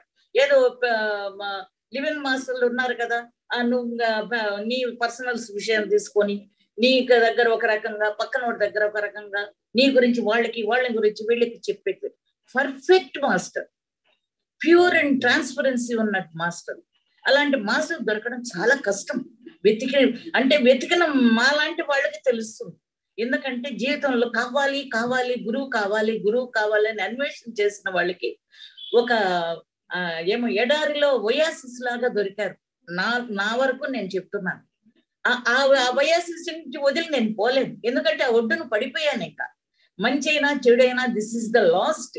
కానీ మీకు జీవితం ప్రారంభంలోనే గురువు దొరికారు కాబట్టి మీ జీవితాలు చాలా ధన్యమైనట్టు. అందువల్ల గురువు గారు ఒక చిన్న విషయాన్ని కోప్పడ్డా కూడా ఎందుకు కోప్పడ్డారు, మనలో ఏం తప్పు ఉంది అన్నది మనం రెక్టిఫై చేసుకోవాలి. అది సవరించడానికే, మనలో ఉన్నట్టు అహంకారాన్ని పోగొట్టడానికే అది అట్లా గిల్లేస్తారు. ఆ చిన్న మాటతో గిల్లేస్తారు. అప్పుడు మనం గాన సరి చూసుకొని పోగలిగితే యోగంలో ఎంతో ముందుకెళ్తాం. ఈ ఎక్స్పీరియన్స్లంతా ప్రతి ఒక్కళ్ళు అనుభవించాల్సిందే.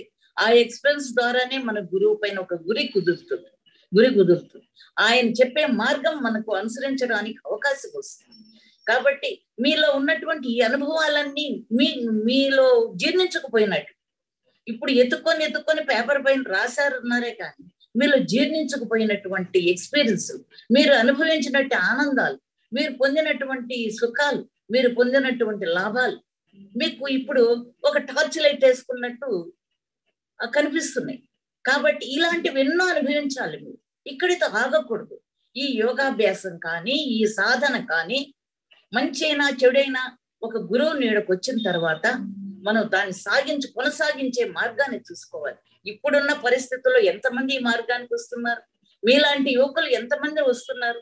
వాళ్ళకి లేని అవకాశం మీకు వచ్చింది. కాబట్టి మంచైనా చెడైనా మీరు ఆ నీడలోనే బ్రతకాలి, ఆ మార్గాన్ని. ఎందుకంటే మీరొక్కళ్ళే కాదు, మీ తర్వాత మీ పిల్లలు, మీ ప్రవర్తన బట్టే మీ పిల్లలు పెరుగుతారు.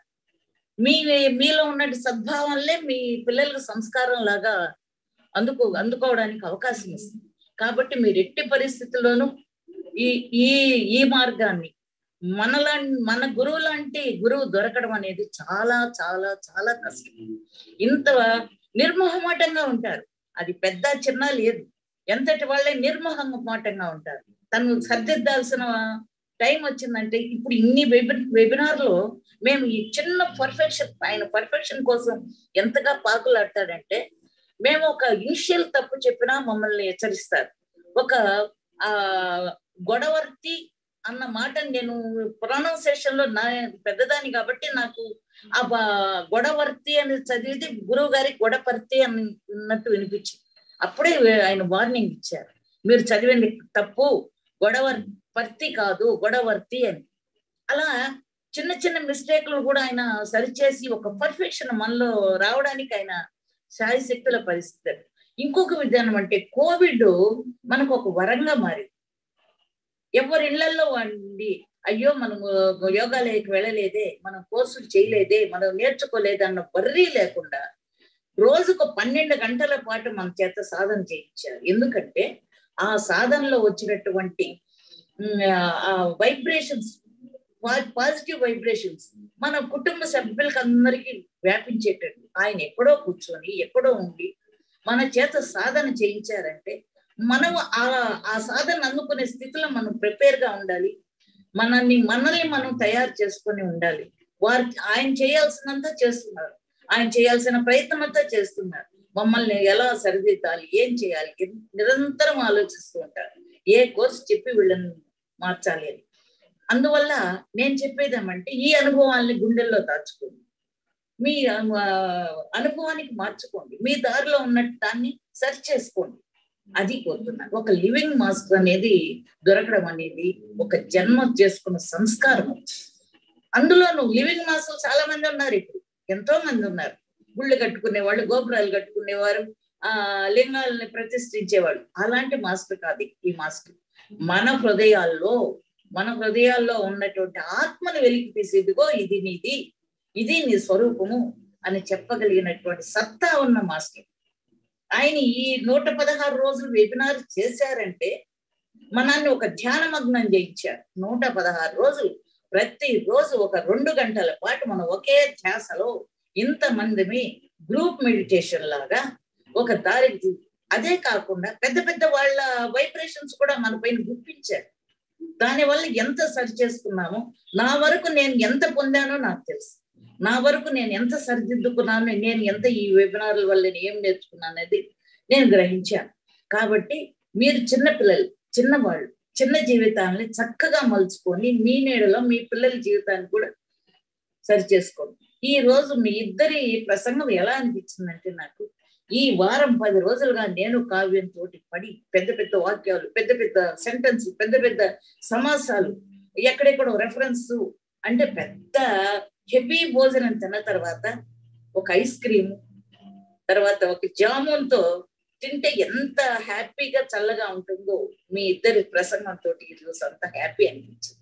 మీకు ఇద్దరికి చేతులెత్తి దండం పెడుతున్నాను. పెద్దవాళ్ళుగా కాదు, మీ యొక్క అనుభవాలకు నేను దండం పెడుతున్నాను.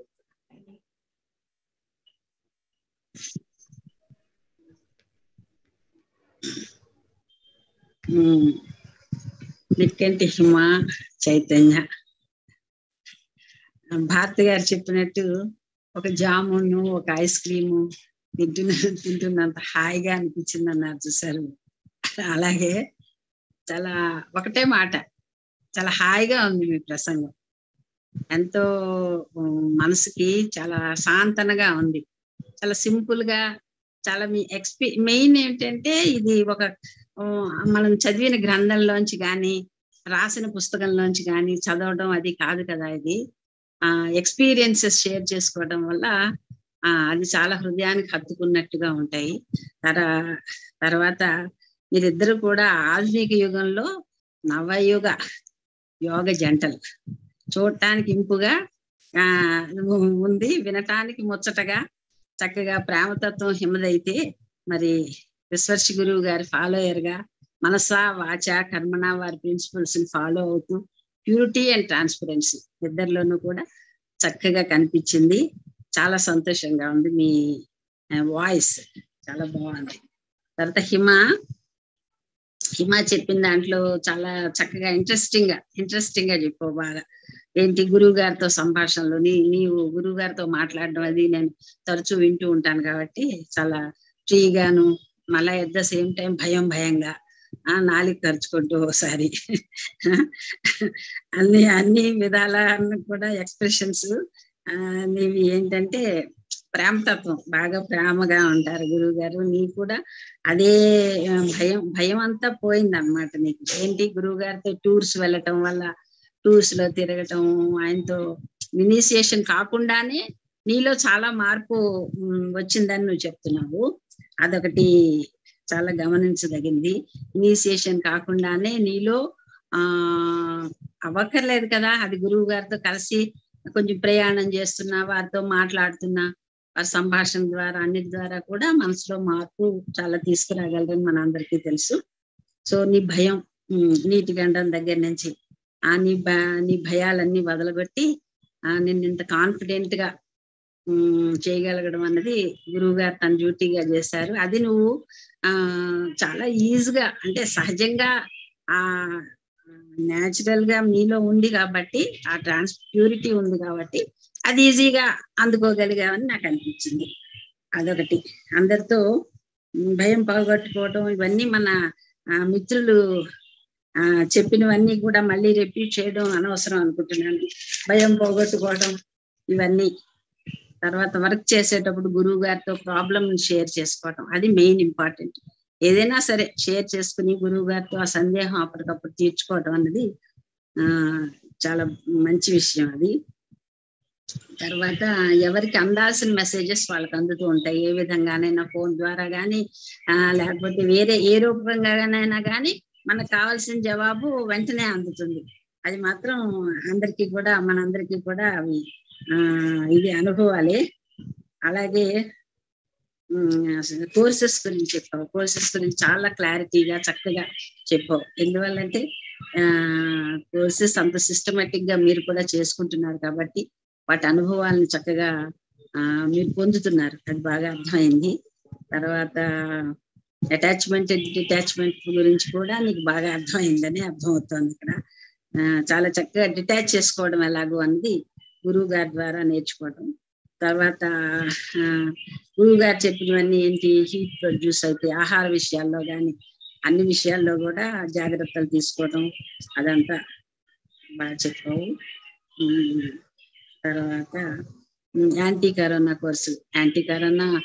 కోర్సులు అవన్నీ చేయడం వల్లనే మనకి ఇంత భయం లేకుండాను నిర్భయంగా మనం తిరగలుగుతున్నాము అంటే ఆ కోర్స్ చేయడం వల్లనే అన్నది అదొకటి మెయిన్ ఇంపార్టెంట్. అసలు ఈ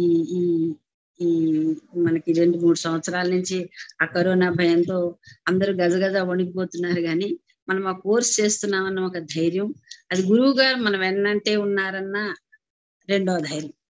దాని వలన మనకి ఆ భయం లేకుండా మనం ముందుకు సాగుతున్నాం అన్నది అదొకటి చాలా అనిపించింది చెప్పావు.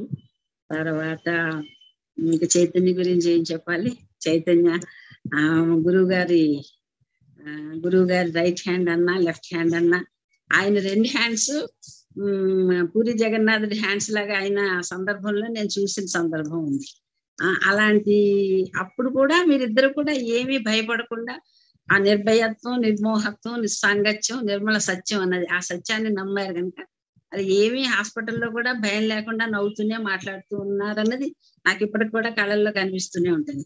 అది దానివల్ల ఎంత ఈజీగా ప్రాబ్లం సాల్వ్ అయిపోయింది. మళ్ళా మీరు నార్మల్ గా వచ్చి ఇలా వెబినార్ కండక్ట్ చేస్తున్న సందర్భంలో మీరు రైట్ హ్యాండ్ గా ఉన్నావంటే అది గురువు గారి ప్రతిభను, నీ నమ్మకం రెండు కలవాలి అక్కడ మాస్టర్ అండ్ మీడియం రెండిటి సంగమం అన్నది ఈజీగా ఇక్కడ అవుపిస్తుంది అనమాట. ఎప్పటికీ నేను చెప్తూ ఉంటాను, అది అంత ఇది నేను ఎక్కడ చూడలేదు అసలు. అంత ధైర్యాన్ని, అంత చిరునవ్వుతో ప్రాబ్లం ఎదుర్కోవడం అనేది మీ దగ్గరే చూసాను. అది నాకు ఎప్పుడు మర్చిపోనది. తర్వాత కర్మ గురించి కూడా చాలా క్లారిటీ ఉంది చైతన్య. కర్మ సిద్ధాంతం గురించి కూడా నీకు అంత క్లారిటీ ఉంది. కర్మ ఇస్ నాట్ పర్మనెంట్ అని చెప్పావు. తర్వాత ఇమోషనల్ సంఘటన, సైలెంట్ వర్కింగ్ అండ్ ఎక్స్పీరియన్స్. గురువు గారు సైలెంట్ లిసనర్. తర్వాత గురువు గారు సింప్లిసిటీ గురించి చెప్పావు. సో ఏదైనా మీరిద్దరు కూడా మనస ప్యూర్ గా ట్రాన్స్పరెంట్ గా గురువు గారిని ఆచరిస్తున్నారు, ఆయన వెన్నంటి ఉంటున్నారు. కాబట్టి ఎప్పుడైతే గురువు శిష్యుడు గురువు అంటే శిష్యుడు గురువు అనం కదా, ఇక్కడ మాస్టర్ మీడియం వెనకాల ఎలా ఉంటున్నారో to become a master, you to become a master అని ఒక పుస్తకం చూపించారు గురువు గారు ఫస్ట్, మాస్టర్ గారు శార్వర్ గారు. ఏ బుక్ అంటే అమ్మో ఇదేదో బాగానే ఉంది అని ఆ బుక్కే తీసుకున్నా ఫస్ట్. అదనమాట. అలాగా గురువు గారినే చూస్తూ గురువు గారిని అనుసరిస్తూ గురువు మార్గంలో నడుస్తున్న వాళ్ళందరూ you two are little masters now. You two become masters. You two will become all generation, new generation అందరూ కూడా మాస్టర్స్ అవ్వటానికి తగినంతగా అంటే ప్రోత్సహిస్తున్నారు. మన మాస్టర్ గారే కదా విశ్వర్షి అంటే, ఋషి విశ్వర్షి గారు మాస్టరే. గురువు గారు కూడా ఒప్పుకునేవారు కాదు.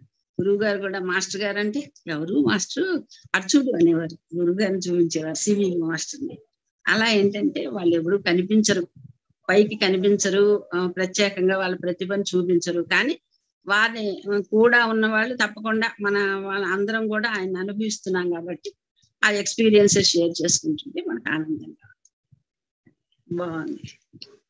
ఇద్దరికి best wishes and best of luck.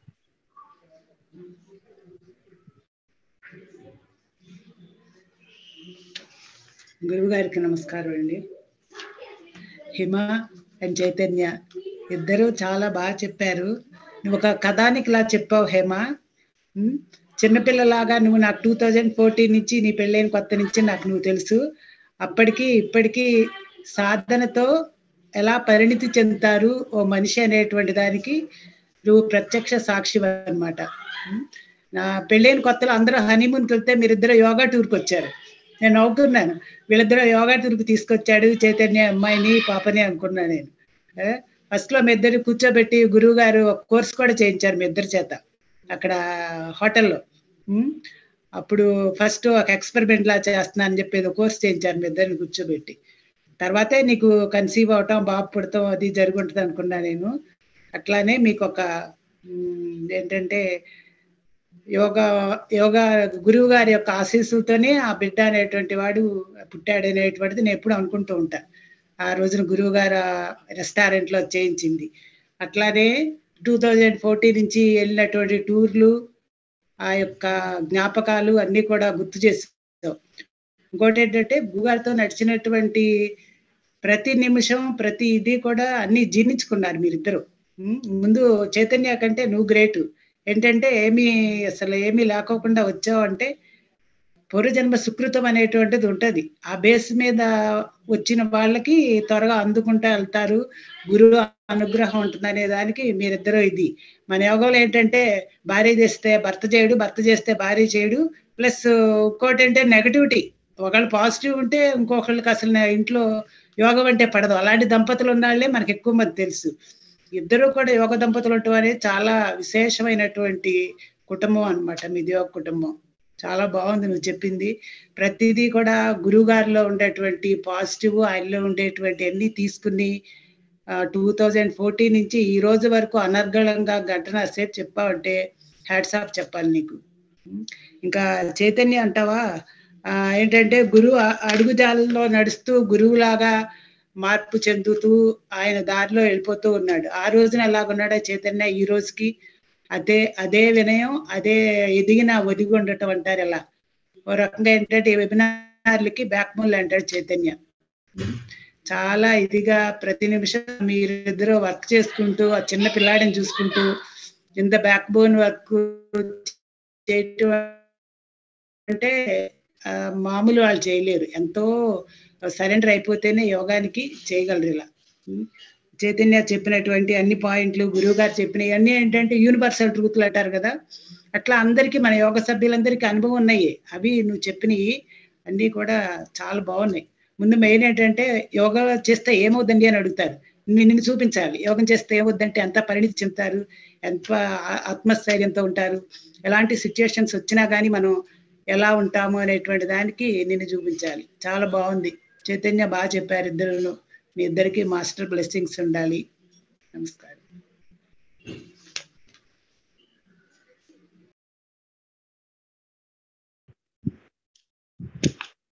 నమస్కారం గురుగారు.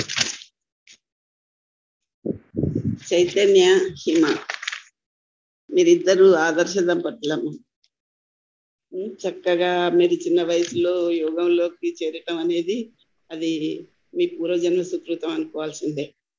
ఇప్పుడు మేము ఇంత వయసులోకి వచ్చినా కూడా ఈ యోగంలో మాకు ఇప్పుడు భార్యాభర్తలు ఇద్దరు ఉండటం వల్ల ఏంటంటే సంసారంలో అది మన యోగాన్ని అర్థం చేసుకొని మనకు అంతరాయం లేకుండా వాళ్ళు ఒకరికొకరు ఉంటారు. ఇప్పుడు ఒక్కరమే చేరటం అంటే కొన్ని ఎదుర్కోవాల్సి వస్తుంది. కానీ అట్లానే మనం అనుకోకూడదు. ఎవరి వాళ్ళు ఇప్పుడు హిమ చెప్పింది దీంట్లో ఏంటంటే ఎవరిది వాళ్ళకే యోగం అనేది ఎవరి యోగం వారిదే, ఒకరిది ఒకరికి ఉండదు అని, ఎవరి జీవితం వారిదే. అట్లా ఆ రకంగా మనం ఆలోచించాల్సిందే. పడాల్సిన పని లేదు. కానీ మీరు ఇద్దరుని చూస్తుంటే చాలా ముద్దుగా అనిపించింది. మీరు ఈ వయసులో చేరటంటే మీకు ఇంకా చాలా ఫ్యూచర్ ఉంది, మంచి స్టేజ్కి వెళ్ళిపోగలుగుతారు. అయితే హిమ ఏంటిదంటే ఆమె అనుభవాలన్నీ రాసుకొని తన అనుభవాలన్నీ చెప్పుకోవటం అనేది చాలా బాగా చెప్పింది. గురువు గారి గురించి, కోర్సుల గురించి, మళ్ళీ టూర్ గురించి, ఇంకా దాంట్లో కొన్ని ఇంపార్టెంట్, ఒకరి కోసం ఒకరు మారవలసిన అవసరం లేదు, దంపతులు ఇద్దరు ఇంకా వేరే అపరిచిత వ్యక్తుల సలహాలు తీసుకోకూడదు అనేది, ఇంకా టైం వాల్యూ తెలిసిన వాళ్లకు అటాచ్మెంట్ డిటాచ్మెంట్ అని తెలుసుకుంటారనేది, కోవిడ్ రోజులలో యాంటీ కరోనా కోర్సులు ఇవన్నీ గురుగారు ఆన్లైన్ ద్వారా నిరంతరంగా కోర్సులు చేయించారు అని, అందరితో కలిసి ఎలా ఉండాలో అనేది గురువుగారిని చూసి నేర్చుకున్నానని చెప్పింది హిమ. అంటే గురుగారి నుండి ఎన్నో విషయాలు ఆమె తెలుసుకోగలిగింది. ఇంకా చైతన్య స్పీచ్ నేను వినలేకపోయినాను, ఇంట్లో కొంచెం బంధువులు ఉండే, నాకు కొంచెం డిస్టర్బెన్స్ అయ్యండి. ఇంకా ఏదెట్లున్నా కూడా చైతన్య కూడా చాలా యోగం కోసం తను గురుగారి చేదోడు వాదోడుగా ఉంటూ ఆన్లైన్లో దాంట్లో గురుగారి సహకరించి తన బాధ్యత తీసుకోవటం అనేది ఆయన ఒక అదృష్టం. సరే, మీరిద్దరు చూస్తుంటే ఫ్యూచర్లో మంచి ఆదర్శ దంపతులుగా రాగలుగుతారు అనేది నేను ఆశిస్తున్నాను. చాలా సంతోషంగా ఉన్నది ఇవాళ మీరు స్పీచ్ వింటా ఉంటే.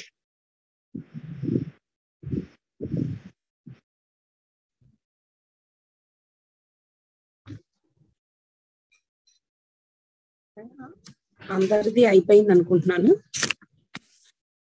లాస్ట్ గా ఒక పాయింట్ చెప్పేసి కన్క్లూడ్ చేస్తాను.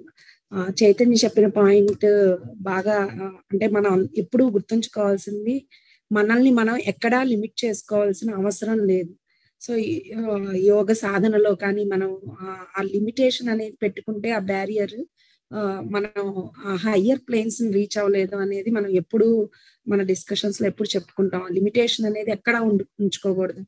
అంటే దాన్ని మన ఆత్మవిశ్వాసం, మన సాధనలో మనం yes we can be the masters అన్న ఆ థాట్ తోటి మనం సాధన చేస్తేనే మనం ఆ ప్లేన్స్ రీచ్ అవ్వగలం అన్న ఇది బాగుంది. సో మాస్టర్స్ నమస్కారం.